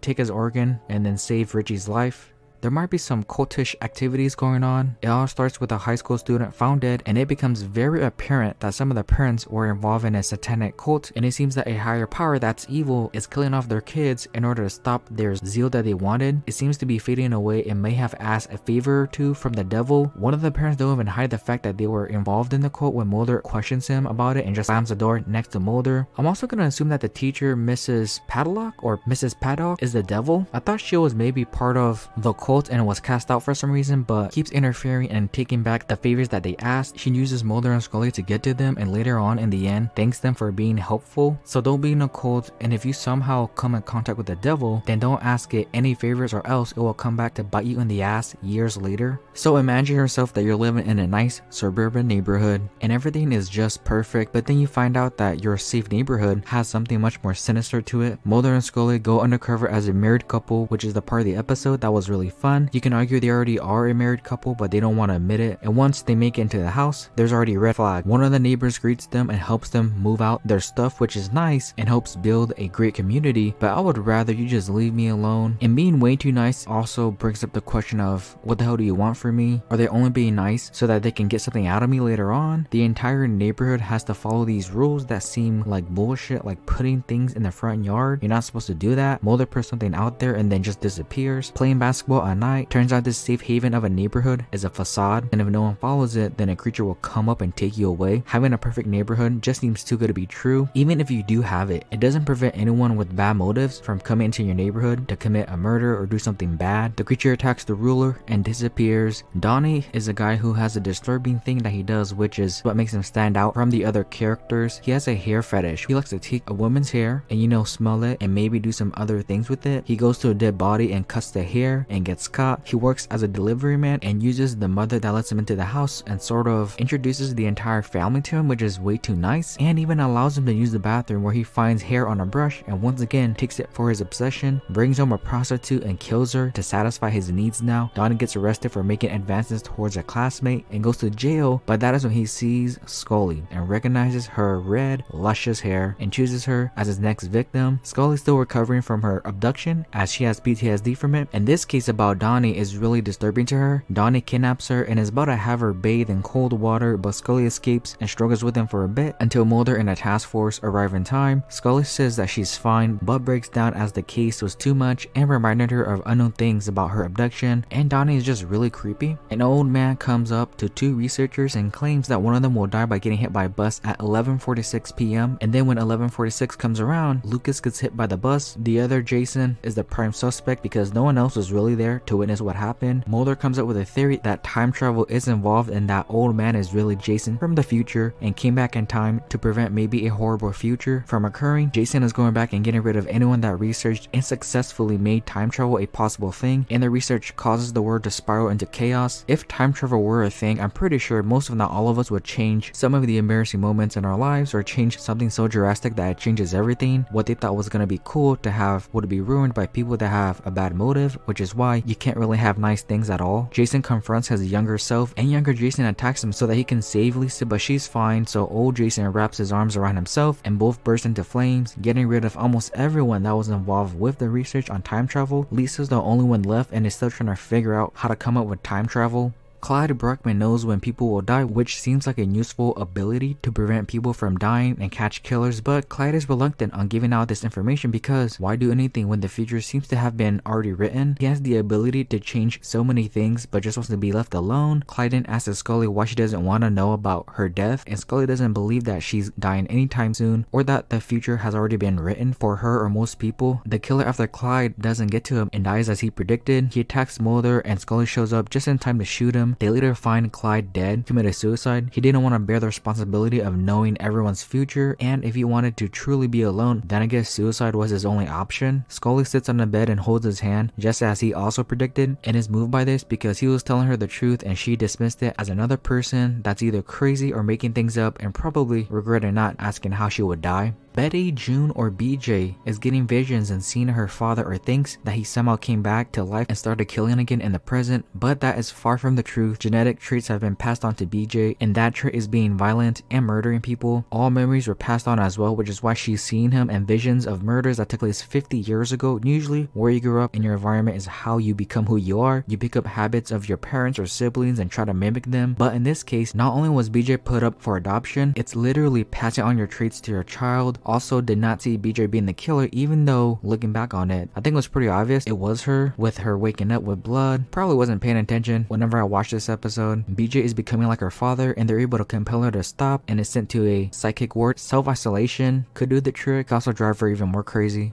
There's an invisible assassin assassinating US Army generals, and it just seems like someone going after people in power, but it looks like the US government is trying to cover up the existence of American POWs still being kept in Vietnam. Tiger is the assassin and wants to kill the higher-ups that are trying to keep hush about the entire situation. Tiger is also going to the loved ones of other soldiers to say that they're still alive, giving them hope that one day they'll see their loved ones. It would look very bad if the government knew about POWs and just did nothing about it. Tiger feels like the boogeyman. They don't know when he'll pop up and then just disappears. When looking back, he's shot by one of the agents and dies. And what does the government say? Tiger was a totally different person, and Mulder already says that it's a lie. Can't do anything about it. If he keeps asking about what happened, then they might silence him, and all they're gonna do is keep the truth from ever coming out. Number 40, Home, from season 4 episode 2. This was the episode that was, I think, banned. Apparently the subject of incest was too taboo and sensitive. The Peacock family lives kind of off grid. They're in their own house with no electricity or anything. They are stuck in the past. One of the many things that they love doing is procreate in-house. Each of the family members have defects, and because they're off grid, operate on their own terms, like breaking into the sheriff's house and killing him and his wife, and are able to get away with it. The mother, Mrs. Peacock, seems to be held captive but seems to enjoy her time with her eldest son, and so she's okay with starting a family with him. Aside from the incest part, the Peacock family wasn't able to move on and was stuck in their ways. Eventually time catches up to them. They're still living like they're in the 17 or 1800s or something like that. So because they killed the sheriff, Mulder and Scully go off to kill them. The only ones that escaped were the mom and the eldest son, and they plan on starting a new family, which I'm gonna assume will not go well. The Smoky Man goes to Scully about wanting to travel with them and claims to want to get the cure of mankind's disease. This is already weird because usually he goes to Mulder about just pretty much anything. Conspiracies, a cure, his family. So when he goes to Scully, I'm already like, what does he want from her? Anytime Scully has a chance to record and get something from him, she's leaving evidence for Mulder to find. He's dying because of the goddamn smoking he's been doing, and is at a point in his life where he feels lonely. Killed his son, sent his wife for experiments. He has no one to go to, which is why he goes to Scully to feel some sort of comfort. He's not a one-dimensional character that just seems bad. Now that is not the only thing that he wants from her. Scully feels that she was drugged and claims to have done no such thing. Later on, he said that he impregnated her and used her to get a disc. Meanwhile, this entire time, Mulder has been looking for her, and when she shows back up, he looks pretty pissed off because he was lied to by her and she got the fake disc. So despite taking every precaution possible, the Smoky Man still got what he wanted.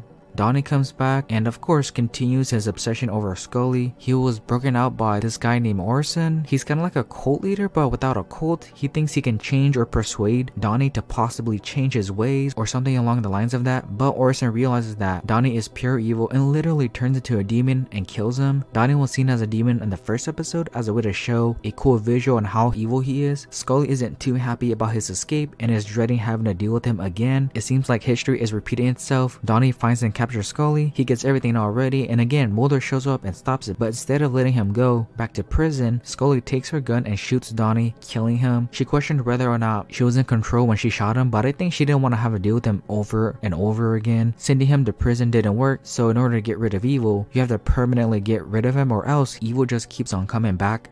Dreamland is where a Freaky Friday occurs. Mulder and Morris switch bodies and have their own fun adventures with their new lives. Mulder has a job at Area 51, has a family who seems to not like him because he's distant with them. Mulder dances for a bit because why not? Doesn't remember his kids' names. On the other hand, Morris works at the FBI, seems concerned for the FBI, slaps Scully's ass. He lives alone, isn't bothered by his family. Mulder got the short end of the stick of the switch. Should Scully have noticed that Mulder was acting weird the entire time? Yeah, sure, she should have said something. I mean, she did, but the never really questioned that it's not really Mulder inside of, Mulder. And since Morris's family already doesn't really like him, Mulder saying the things that he said just fits with what Morris would have said. And the reason why I put this episode higher than the second part was the redemption for Morris. This episode was good at just portraying him as a piece of shit. Mulder is stuck in 1939 because he went looking for the Bermuda Triangle. He's at the time during the outbreak of World War II. He meets some familiar faces like Skinner, Spender, and the Smoky Man are all Nazi officers. Scully is hanging out and dancing. The entire feel of the episode is just great. You can tell everyone was having a lot of fun and got to do something different, and a lot of care was put into this episode. The editing was also really damn good. When both goalies walked towards each other but at a different time, I noticed that something might have been walked across each other, which also means that they're both happening at the same time. And then there's that Scully one shot where she can't seem to catch a break. She wants to find out what happened to Mulder, goes to Spender, but then finds out you can't really trust him. Skinner gets to her and helps out, but then has to yell at her to remain neutral to Spenders and the others. 1930s Scully has to turn the ship around to get back to the triangle so that Mulder can get back in the present, and once he's back, no one's gonna believe that he was in 1939 and talking to different versions of other characters. I don't care about baseball, but the unnatural made me care about it because of an alien played by Jesse L. Martin. He plays Josh, who is an alien. All he wants to do is play baseball. He doesn't care about the other aliens, the bounty hunters, or the syndicate. He found what he enjoyed and wants to do it for the rest of his life. Josh befriends Arthur, who was part of the X-Files, and after revealing himself as an alien to him, he doesn't rat him out. Both enjoy being on the road, and all that matters is that he's happy. That happiness can't last forever. The bounty hunter is sent to kill him because it would ruin everything and leak info about the existence of aliens. The hunter kills him and is supposed to bleed green, even in human form, but bleeds red. Josh wanted to feel so much like a human eventually became true. It almost seems unnatural for this to happen.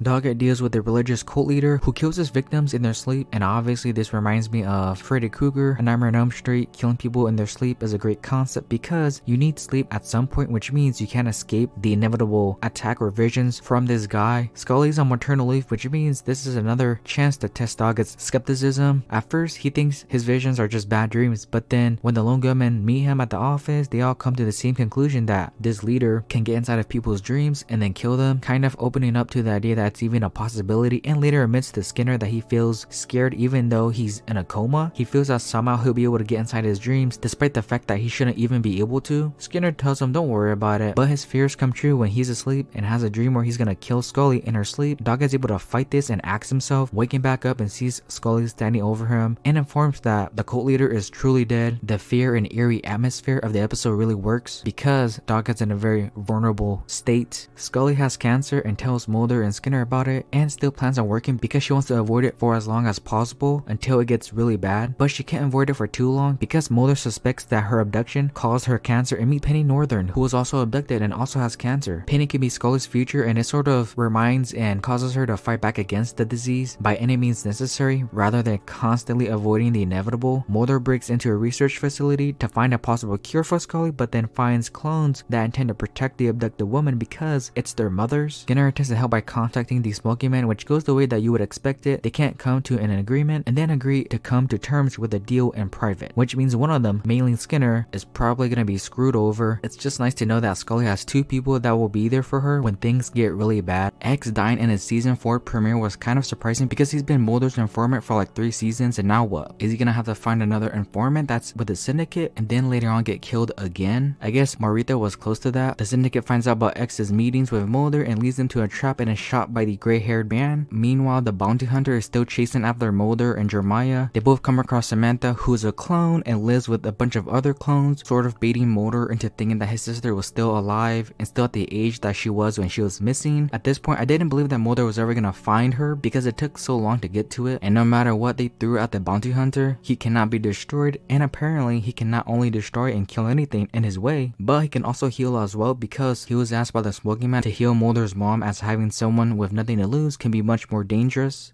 Skinner is being accused of murder when he hooks up in a one-night stand and the lady is found dead. This is the first Skinner-centric episode. He never talks about anything else other than work, like he was married and then got a divorce because of the same reason. Doesn't really open up, keeps everything to himself, and doesn't know how to open up, and is emotionally distant even to his ex-wife, which plays into him being really suspicious because he is nowhere to be seen when they need him. Mulder and Scully search to see if anyone else was involved, and they find that an assassin may be the main killer, but in the end it doesn't help Skinner's case because he knew where to find the assassin, which indicates that he might have known the assassin. The identity of the guy is unknown, so while Skinner gets his job back and somewhat clears his name, it is still a mystery as to what Skinner knew and who the assassin was. Number 30, Redux 2 from season 5 episode 2. Betrayal is the center point of this episode. The Smoky Man is betrayed by the Syndicate. This has been a long time coming. One of them tried killing him earlier and it didn't work out. Like with the previous members, they've grown tired of his disappointment and recklessness when it comes to getting rid of Mulder and not putting the Syndicate first. Instead, he lets things loose, like Carjack was supposed to be killed but then lied straight to their faces, or trying to recruit Mulder into the Syndicate, which why would he even think it was a good idea? But no body was found, so he's still alive somewhere out there. And then there's a traitor within the FBI, and Mulder admits later on that he guessed that it was one of the guys on the panel whose name I don't remember. It doesn't matter because he gets killed getting caught. Even if Mulder guessed, he's now outed, and Scully's cancer goes into remission, which was to be expected. She wasn't gonna get killed off. The Nazis may have been involved in having contact with aliens, which doesn't come as a surprise, but also might have helped created the human-alien hybrids. The reason for even creating it is to fight back against the possible invasion of aliens. Mulder sees an alien ship, which is always cool, but never able to show anyone evidence. I do wonder if the show aired when smartphones were a thing, how things would have been different. If he did record, then there would be an argument that it's fake, so it would just be an ongoing argument if it's real or not. Carjack was supposed to die, but didn't, and will be a pain in the ass to the Smoky Man, Skinner, Mulder, and Scully because he only cares about himself, playing both sides. And we get to see Skinner have the one and only time where he has the upper hand on the Smoky Man about the tape, and he's so frustrated with Skinner that he yells at him, and it's great seeing Skinner not be under the wing of him. The tape is supposed to have evidence of human-alien hybrid experiments, and even when he calls Skinner's bluff on not having it anymore, Skinner has a Navajo native that memorized the tape and threatens to reveal its secrets if Mulder and Scully are hurt. There's a person named Leonard Betts who works as an EMT and depends on cancer to live and regenerate his limbs if he ever gets hurt. This already makes for an interesting episode. Seeing someone who needs it to survive is the polar opposite of what you should do with it. It seems that he could help and cure people with cancer if he's dependent on it, but instead wants to live more than helping others. Leonard also has the ability to detect if a person has cancer, and he seems to suggest that Scully has it and in the end would have it and be the start of her storyline with cancer. Mulder gets a new partner, Alex Krajek, who seems like a good enough partner for him, takes his job seriously enough where he gets his work done by any means necessary, doesn't seem too keen on Mulder's theories on aliens and anything paranormal, but of course, what is the one constant of this show? It's the Smoky Man, and Krajek reports to him about Mulder and the X-Files being disbanded has only made Mulder and Scully more determined. Tony Todd plays one of the people that were experimented on for sleep deprivation, which caused him to have the ability to make illusions in people's minds. Sleeping, while it's great, is also very annoying because there's so much that I want to do but so little time the older you get, and sleep just kind of gets in the way. And you know what, I kind of envy Tony Todd for not sleeping in what seems like years. Would have gone probably crazy because you need sleep, but just the extra time would be so nice. He's going around killing anyone that was involved in lobotomizing them, but of course Krajak kills him and gives the excuse that he thought he was holding a gun to keep him shut about the experiments and leave no evidence behind. Dwayne Bear comes back. Even though he was hospitalized and apprehended the episode before, he needs someone to go with him that he doesn't sound insane saying that he was abducted, so he kidnaps Scully and forces her to go with him. Mulder and Krychek go to find her and Barry, while on the side, Krychek contacts the smoking man on killing Mulder in case he finds out the truth, but insists on letting him live because it would be too easy just to get rid of Mulder like that. And Krychek slips up because Mulder finds cigarettes in his car, and once Mulder realizes this, Krychek is never seen again for a while. I thought this would be dragged out because it would be fun seeing how much Krychek would do to keep his secret from Mulder, but this one episode did that, and I guess it's enough. And then when Barry takes Scully to the field, she gets abducted and he sees that as a win, but in the end gets killed by Krychek for attempting to reveal the truth, which leaves Mulder alone for a few episodes, and the X-Files reopened with Mulder going solo.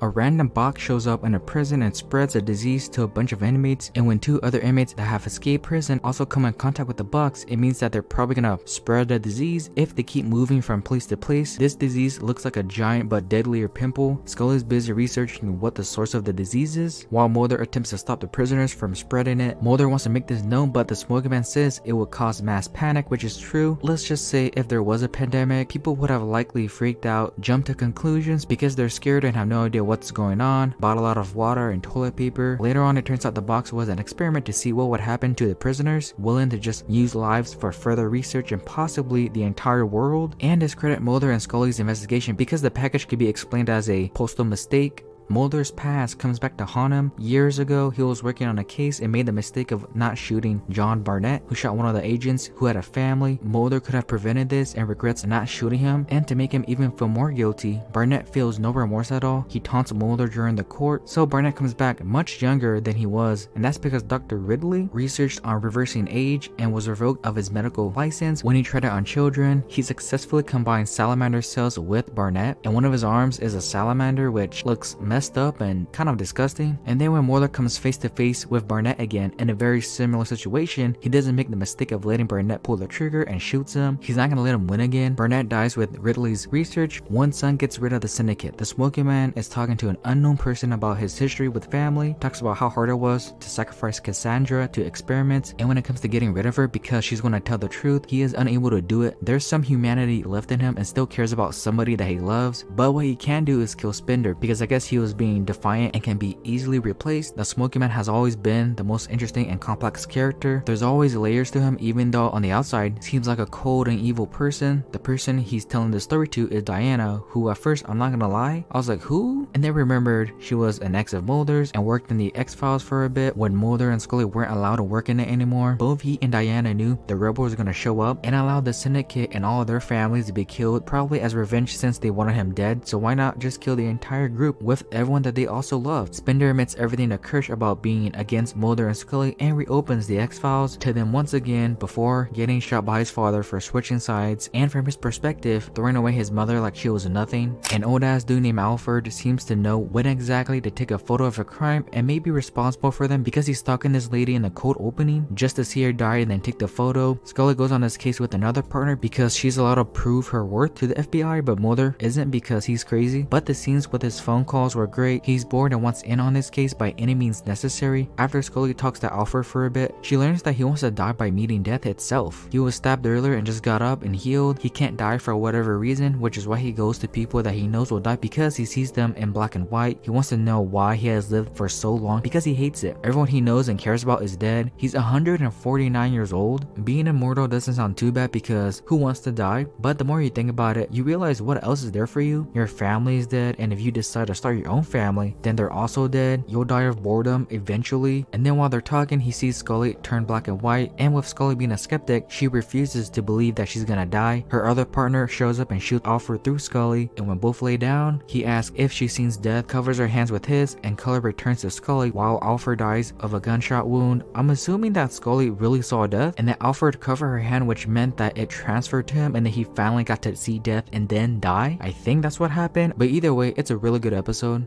Drive has Mulder constantly on the move because if he stops, then Walter White will have a chunk of his head explode. The cold opening was a great way to open up how deranged Walter White or Patrick would be later on with his wife in pain. So she gave him birth? No, it's not that. And then when they take her into the police car, her head explodes live on TV, which will mess up anyone who saw it. Imagine you're watching the news for some reason and then see an actual person's head explode out of nowhere. It leads to Patrick and Mulder in a car, driving for what seems like forever. Patrick explains that they must keep driving or else he dies like his wife did. Everyone else thinks Patrick seems insane, and Scully takes herself and a hazmat team to look around Patrick's home and see a dog is also suffering, but an elderly lady who is deaf is fine. There's low frequency waves under the property coming from US Navy antenna which cause pressure in the air. Patrick suspects that the government put it there as a bigger conspiracy that's going on, but I think something just went wrong with the antenna. Patrick is a ticking time bomb and Mulder juggles not getting shot by him while driving or else Patrick will die, and Scully and the others have to come up with some solution. So you're on the edge of your seat only for Patrick to die while saving everyone they come across. Would be nice, it's just not possible. Number 20, Conduit from season 1 episode 4. This was the episode that convinced me to not only keep watching the show but eventually do this ranking video. Whenever I pick a show to rank every episode that I've never seen, I don't know if I'm gonna like it or not. If I don't, then I just grab the entire video and either just watch it casually or just stop watching. This episode showed that it was gonna be much more than finding aliens and getting into ridiculous fun. Mulder has something he wanted to prove, that he wants to be real and get closure on his sister, which is why he's so determined to solve cases about a girl getting abducted. He gets emotionally attached to it. They eventually find the girl and say she's okay and can't say anything about what happened to her. Mulder at the end sits in a church and cries while he looks at a picture of Samantha, still thinks about that night and how he did nothing and misses her. He's able to save others and give this girl back to her family but knows that he couldn't save Samantha, which is why he still believes that she's still out there and alive. It's a great way to immediately like Mulder and get behind him, even if my first initial thought was that Samantha might already be dead already and Mulder is just wishful thinking, but that's the entire point of Mulder, believing in the impossibilities.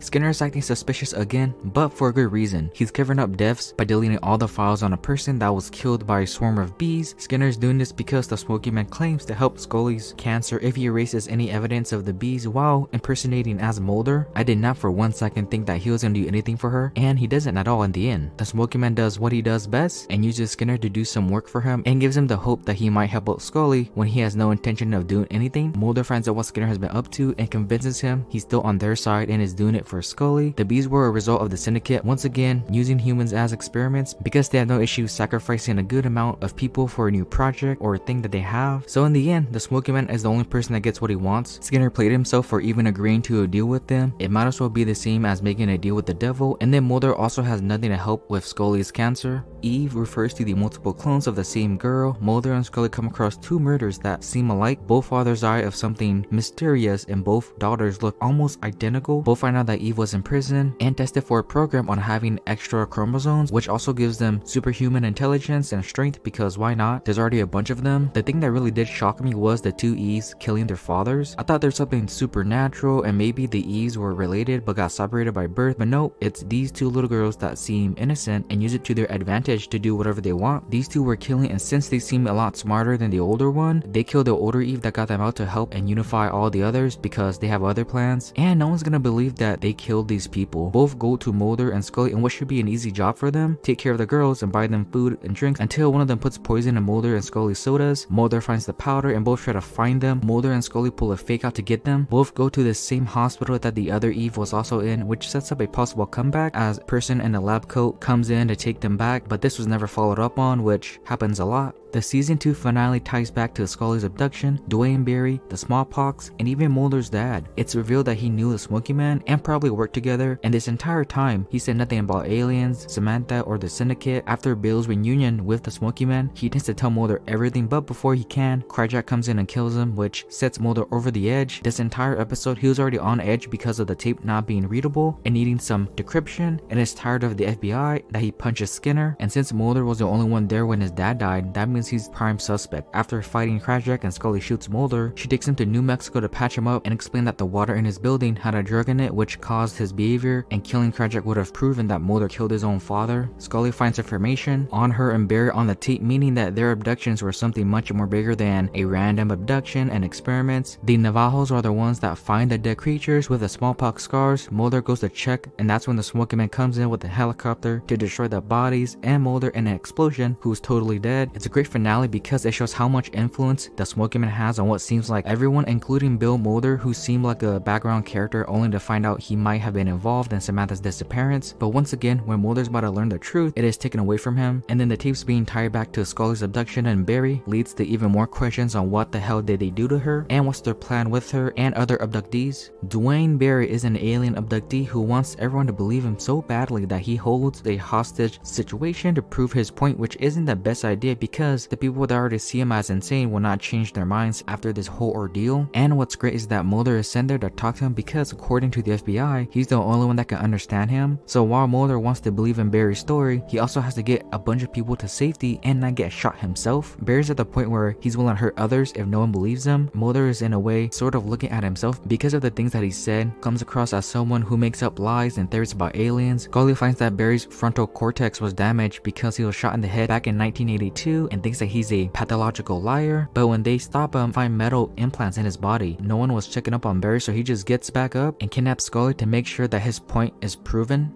Colony Endgame introduces the bounty hunter, who is the most intimidating thing in the show. Mulder gets to reunite with his sister and they're catching up on what happened in the past like several decades. However, it is too good to be true because Samantha isn't really Samantha. She's a clone and there are others as well. They were a part of this alien-human hybrid project. Mulder gets to be happy just for a bit and then gets taken away with disappointment. The bounty hunter is here to get rid of all of them as they are considered evidence and could just slip up the truth of what happened to them. It has green toxic blood and if it gets on you then it spreads and looks like acid. The only way to kill them is to pierce the base of the neck. All of their efforts would be meaningless because the hunter gets to all the clones, contacts X about his whereabouts, and leads them to a submarine, which is a really cool looking set. He meets the bounty hunter and of course gets his ass kicked. There is no way Mulder defeats a killing machine. He's at a point where he isn't afraid to die anymore. He was gonna get an answer for him no matter what he said, which he says that she's still alive. It wasn't the answer that he was looking for, but gave him faith to keep on looking. There's a guy named Jeremiah Smith who has the ability to heal people, which gets the attention of Mulder, Scully, and the Syndicate. Mulder and Scully want to see him for some possible information on Mulder's family and the Syndicate, and then the Smoky Man sends the bounty hunter after him because he's revealing to the public what's possible with a little experiment being done to you. Jeremiah has lost faith in the Syndicate's project. He's causing mass panic to the public. Even though it's relatively positive, they still want to get rid of him. And then when the Smoky Man goes to talk to him, he shapeshifts to Deep Throat and Bill Mulder to get under his skin and see what he's done in order to keep the truth hidden. Maybe keeping the truth entirely is a mistake because while it will likely create mass freakouts and panic, Mulder and his mom deserve to know where Samantha is. The Smoky Man also seems to know Mulder's mom as X was capturing their argument about whatever they're arguing about. It could have been about Mulder, Bill, aliens, or maybe she also knew about what happened to Samantha, but she suffers a stroke. So despite having members lose faith in the project, the Smoky Man doesn't seem to budge and will continue to keep the truth hidden.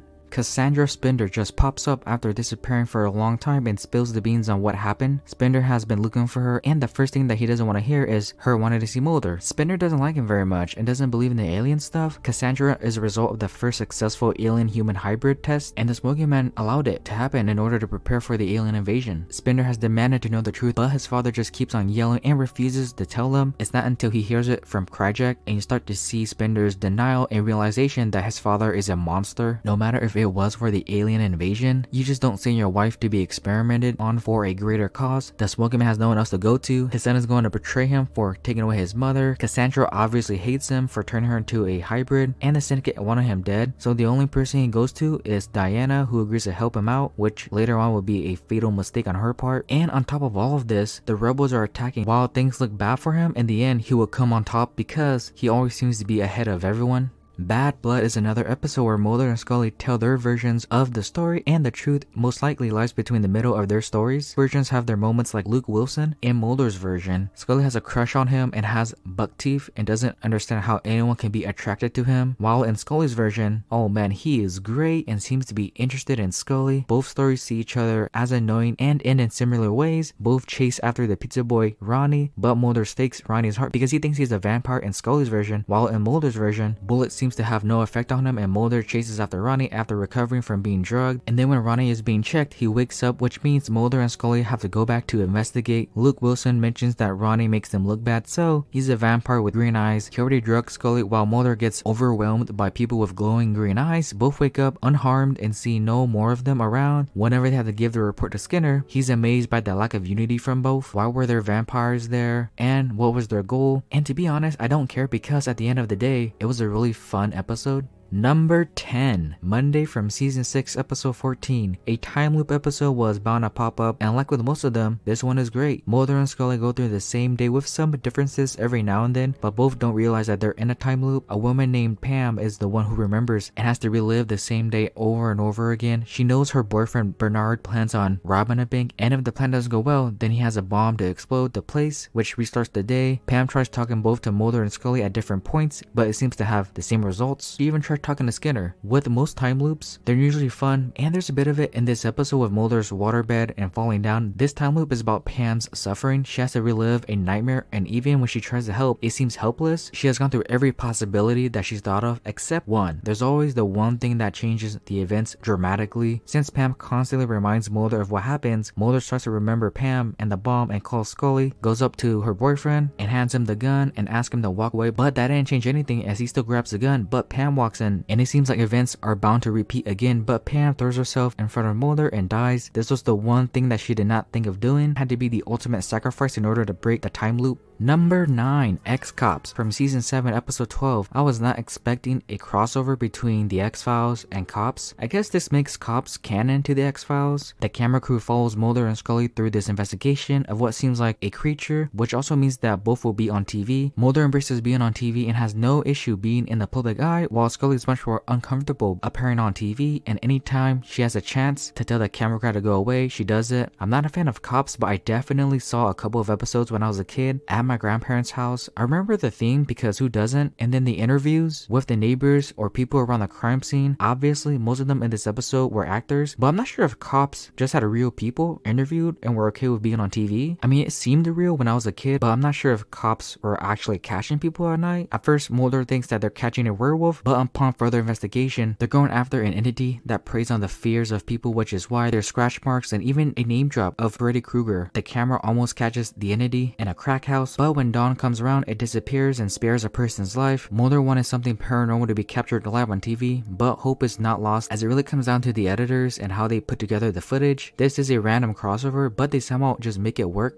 Number 8, Beyond the Sea from season 1 episode 13. Brad Dourif is the main reason why this episode is great. The only thing I knew from him is obviously being the voice of Chucky and being in Rob Zombie's Halloween movies. He's a prisoner with psychic powers, and his scenes where he's singing Beyond the Sea and seemingly knows how Scully's father may have passed away was great. He makes Scully question her skepticism because Beyond the Sea was playing when her father died, but it could have been a coincidence. Scully continues to go back to him about the case and then opens up to the possibility that he may be a psychic, and then I think this was the first episode where she wasn't doing the same thing. Mulder already had a bunch of development in episode 4, so at some point there needed to be one for Scully, because what is she gonna do all season? Just tell Mulder that he's insane and then in the end doesn't see what Mulder sees? And in the end, she doesn't believe Brad Dourif because he could have looked up information about her father. The fact that she was willing to believe is better than being afraid to believe, and based off the quick interaction that they had in the beginning, it seems that her father isn't too keen on having her a part of the FBI, and says that if she were to believe that she could talk to him for one last time,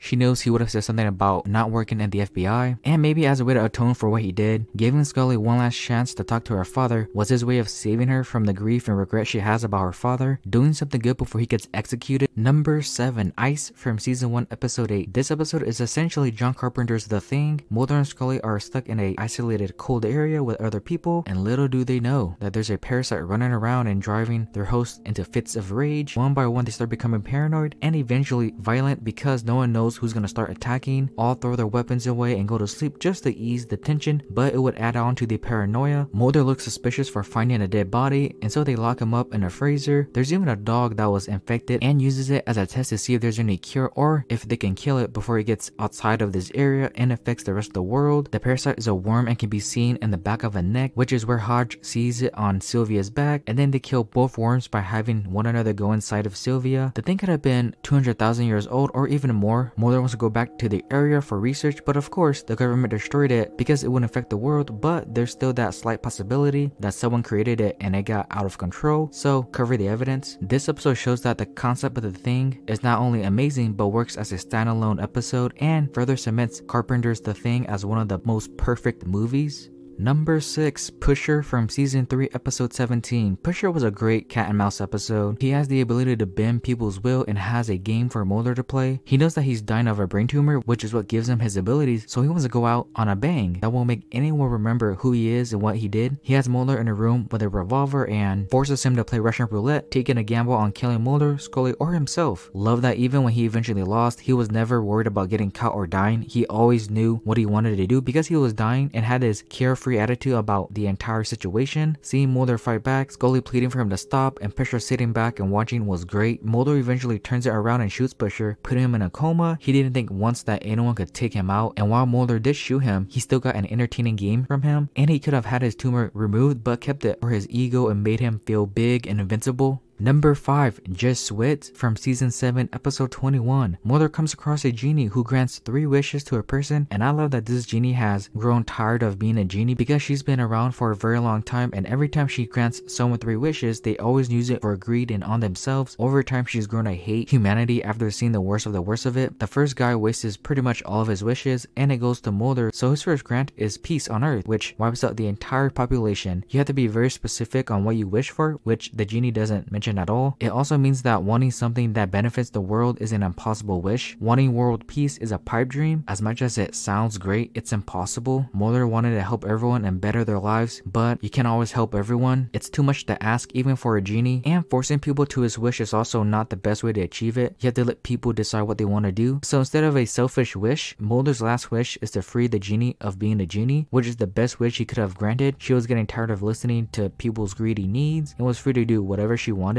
She isn't forced to listen and grant any more wishes, nor is Mulder forcing a wish onto the world as well. Number 4, How the Ghost Stole Christmas from Season 6, Episode 6. On Christmas Eve, Mulder has the bright idea of going to a known haunted house and brings Scully along, even though he knows she's not interested in wasting time going to a abandoned building, but goes anyway. Once they're inside, the spooky fun begins. They seem to be stuck in the same room until they're not. Both are separated and meet old people who are a couple. These two tell them sort of the truth about Mulder and Scully's relationship. Mulder is lonely, not only during Christmas, but pretty much all the time, and doesn't want to be anymore. While Scully already had plans for Christmas, she still went with Mulder so that she can prove him wrong, and then the couple just assumed Mulder and Scully were a couple, which at this point in the show, they might as well be a couple. This episode feels like a haunted house maze where Mulder and Scully have to escape from it, but also maybe confront the reason why they're even there, and it made me think of a Tim Burton movie with the big house, lightning, and gothic look to it. The couple also assumes that Mulder and Scully were here for a suicide pact because that's what they did. In order to be with each other forever, they committed suicide and stayed as ghosts, so they convinced both to kill each other and both shoot at the end, only for Mulder to break the illusion and get out of there. While it was all in their heads, I still think the part of Mulder about being lonely and Scully wanting to prove him wrong were true. They were forced to listen to what they really wanted on Christmas. In the end, Mulder isn't alone. Scully shows up at his place. Both exchange gifts to each other so that they're happy. Number 3, Christmas Carol from Season 5, Episode 6. Scully has some regrets about her decisions in life. During a Christmas break, instead of spending time with her family, she gets phone calls and leads her to a little girl who might be her sister's kid. There are flashbacks that show Scully's childhood and how she grew up and why she is the way that she is. She had this rabbit and hid it from her brother, and then when she came back to it, the rabbit suffocated and died. It parallels back to the present where Scully wants to have kids because having kids wasn't her main priority, but after having cancer and having sort of any connections to a person seems useless, caused her to be afraid of death, and now she wants kids. Sometimes life changes you, and now maybe you want things that might have been useless back when you were younger. You think you know what you want, but it's not until something happens to you that is when you prioritize what you really want out of life. But because of her abduction, she can no longer have kids, so she wants to adopt Emily. But then the person from the adoption agency is hesitant because of Scully's job, and Emily is a special needs kid. There always seems to be a roadblock when she's seeking to get a child, but then something amazing happens when the results come in and show that Emily's mother is Scully. Number 2, Elegy from Season 4, Episode 22. Scully's skepticism is once again tested as she and Mulder track down a series of murders that lead to a mentally ill home. Scully sees the spirit of one of the victims and doesn't say anything to Mulder as she's afraid to admit that spirits exist. Can only hold off from telling him the truth because no matter how much she tries to brush it off or try to use science to explain what she saw, it eventually will come out, and later on she tells him about it and is kind of pissed off because she's hiding the truth, and finding the truth is what Mulder kind of does. Stresses that there needs to be trust works with each other. There's no need to hide the truth from each other, as it helps with the case and with both of their fears. Scully's afraid to believe, while Mulder fears him believing could lead to nothing. And then Nurse Ends is just evil because she wants to ruin Harold's happiness, murdering the people that he had an affection towards. Her husband left her for a younger woman, and so she just spread that hate and projected it on Harold and the victims because she's really miserable with their life. So why not spread it to others so that they can feel miserable as well? Even after getting rid of her, he dies not because of an injury. He died due to Ends taking every ounce of happiness away. And then number 1, what I think is the best episode, Musings of a Cigarette Smoking Man from season 4 episode 7. Before this episode, the smoking man seemed like a menacing person intent on hiding the truth from the public by any means necessary and has no empathy for anyone at all, but that is far from the truth. The smoking man was obviously once young and didn't smoke. Over time he started to smoke because he became addicted to it and liked the habit of doing it, and maybe looking kind of cool when he walked into a room, but I don't think he cares if he has cancer or starts dying from it because he's become addicted to it. He gets called into a room with men in black suits and the general. According to the general, his father was a great man and expects him to inherit his traits. They select him to be behind the important events like the assassination of JFK and Martin Luther King Jr. Years later, he meets Deep Throat and both think about how they've changed and saved the course of history with no public knowledge. And then on the side, he likes to write novels and would like to hope that it will get serialized in a magazine. He seems to really care about this novel, and when it eventually does, he's excited to get it to a magazine, only to be disappointed to find that his ending was changed. All he wanted to do was have his work be recognized because he can't have assassinations and aliens be public. He needs another outlet to have his work feel like it's being recognized, and even that he feels disappointing. It shows that he's a human being like Mulder, Scully, and everyone else on the show. He's not just an evil guy with no sort of reason behind it or doesn't seem to have empathy. He's doing things from the shadows to help the world and wants to write a novel. He wants to create something that he won't destroy, but despite his efforts, it always seems that he destroys everything that he comes across, and it makes him an interesting and complex character.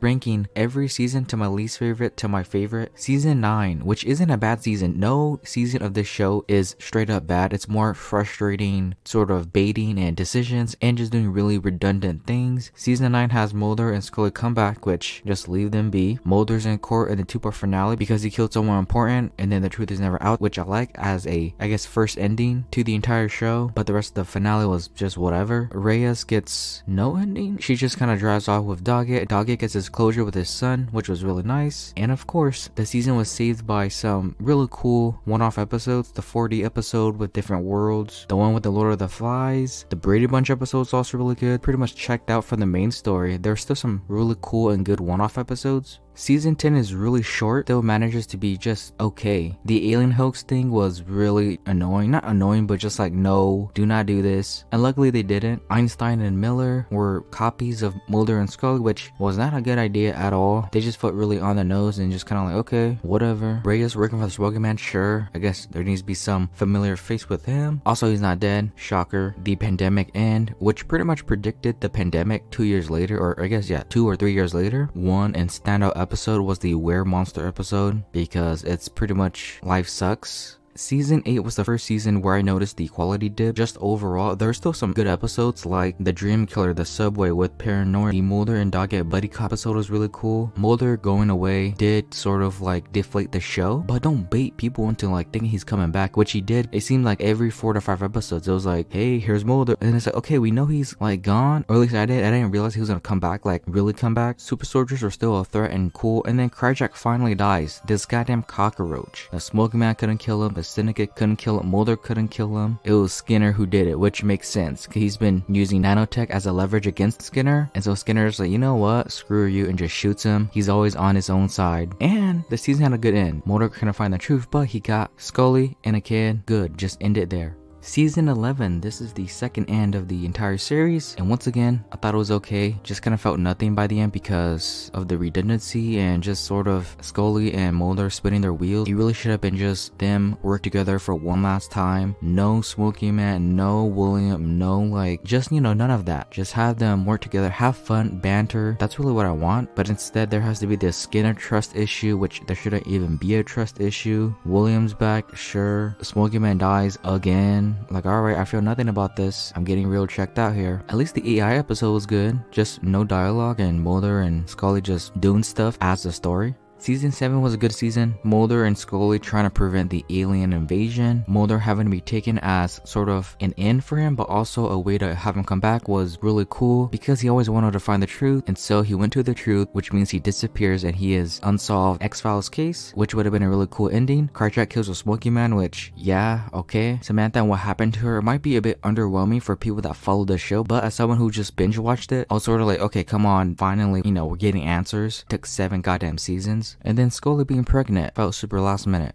Season 1 was a good start for the entire show. It establishes Mulder and Scully and who they are and what they believe in. Right out from the gate, there are breadcrumbs of deep throat and story scattered throughout the season because the show is in its first season, still trying to figure out what to do and find its footing. Should be an issue, but it's not because of the nature of the show of unsolved X-Files cases. Deep throat comes in, gives this ominous mystery like what if, or like aliens are truly out there for a very long time or whatever. It just works. And the show also proved that it could be much more than aliens. It can have the Thing episode, a mutant that can squeeze through holes, having multiple clones, and even a guy that can create fire out of his hands. Season 3 shows up more of the syndicate and how they work behind the scenes, and immediately you can tell that some of them have disagreements, but this would over time just create sort of tension and just cause them to try to kill each other, and then eventually the one who gets away with it is a smoky man and kind of leads them to death by the rebels. The black oil would be a interesting and thing to try to defeat, because how do you defeat this black oil? Carjack gets infected with it, spits it out and gets captured. Scully's sister dies, and it feels like the first half and then a little bit of the second half is her dealing with that, which I didn't find too interesting. As the viewer, we already know that who killed her and that it was just a mistake. And then hybrids, alien human hybrids would be tested on, and then first successful one to come out is in season 6. Season 5, Scully's cancer is immediately taken care of because there's no way she's gonna die. Mulder losing his faith and believing in this season was not particularly fond of, because still is the polar opposite from Scully. Most of the cases is him being sort of a skeptic, which I didn't find too entertaining. It was just to, you know, change the pace of the show instead of having Mulder and Scully do the same thing, but I just prefer having Mulder be the one making up theories and wanting to believe in werewolves, vampires, ghosts, aliens. Spender is also introduced, I think, in this season. Well, I guess technically in 4, a younger version of the Spooky Man, so then they just had the actor came back as his own son. He would be a roadblock for Mulder and Scully, but also his own father later on. The syndicate is trying to combat the black oil by creating a black oil vaccine, and then Gibson, this child prodigy, can tell people's thoughts. It's an issue because he would reveal the truth and secrets of aliens, ghosts, and everything that the syndicate will be working for would all just crumble if this boy just starts mouthing off. The first half of season 2 immediately started off with a change of pace because the X-Files was no more, which meant that Mulder and Scully had to do things on their own. Scully was abducted, which means that she was gone for at least 2 episodes. The first half is change, but also a really good change of pace. X would be Mulder's informant, and I thought he would be, you know, recurring character and not get killed off, but he did. Carjack is introduced as his nice partner to Mulder, but the truth is that he's working for the Smoky Man, but that would also be a mistake because it's a Smoky Man and he always kills you. Bounty Hunter, which is still the one biggest and most frightening thing and threat on the show. He is so big and imposing and nothing can kill it aside from like that syringe on the back of his neck. Season 4, they kill off X right at the beginning. There's not going to be any more informants. I guess aside from Marita, the black oil comes back and Mulder once again has to team up with Carjack. Mulder supposedly destroys the black oil. Scully now has cancer, and this would start her storyline of having nosebleeds and having Mulder and Skinner worry about her. Still wants to work because she wants to avoid this cancer thing until it gets really bad. And then Mulder's supposed suicide at the end, where it's said by Scully that Mulder killed himself and was a victim of a larger conspiracy and believing that aliens were a real thing, which granted, me watching this after the show has ended doesn't work in the show's favor, but never bought it. And then season 6 is my favorite season of the show because most of my favorite episodes are in this season. The alien meeting with the syndicate about a trade, and then eventually learning of the alien invasion, preparing for the attack with alien human hybrids. Spender betrays his own father and gets killed. Driver Walter White. The Bermuda Triangle had a lot of care put into it. The 2 Dreamland Freaky Friday episodes were a lot of fun and great. The Suicide Pact Christmas episode, Bruce Campbell wanting a normal kid, the old ass dude that wanted to see death, the time loop episode, the nice suburban episode, the alien that loved baseball, and then the giant mushroom. All these episodes were really damn good. And then getting rid of the syndicate as a whole was sort of like, now what? I guess now the Smoky Man is the one and true villain of the entire series now. and that was every X-Files episode ranked from what I thought was the worst to the best. Overall, I enjoyed my time with it. I didn't go in thinking it was going to be the best show ever. There's 11 seasons and there's no way a show with 11 seasons can be consistently good for that long. Like I said somewhere in the video, over time I started to care more about the one-off episodes and for Mulder and Scully's banter. The whole I don't believe and I want to believe between them was a lot of fun, but it did get ridiculous when Scully saw an alien in a tube or a spirit and was still like, nah, I don't believe it. What was it gonna take to convince her that these things exist? It's not like I didn't care about the alien stuff, but by the end of season 2 or 3, a lot of it was probably gonna be unsolved because that's just some of the way, if not all the episodes end, in order to keep Scully a skeptic and Mulder continue searching for the truth. Skinner was a great addition to the show. I don't mind Doggett or Reyes, just kinda wish they got their own season rather than having Mulder and Scully be along with them. The Smoking Man is the best character on the show despite me getting tired of him in the later seasons. He was easily the most interesting part of the show, and the show never truly got completely awful. There were just some frustrating decisions on keeping Mulder and Scully on the show when they could have been written off, and having some redundant things that repeat. It stayed consistent for 7 seasons until the quality went down, which is usually how much material you have for a show until you repeat storylines and go off the rails. So yeah, I think I would recommend this show to people, but 11 seasons is a lot and you're gonna have to commit to watching it for months. It's still a good show.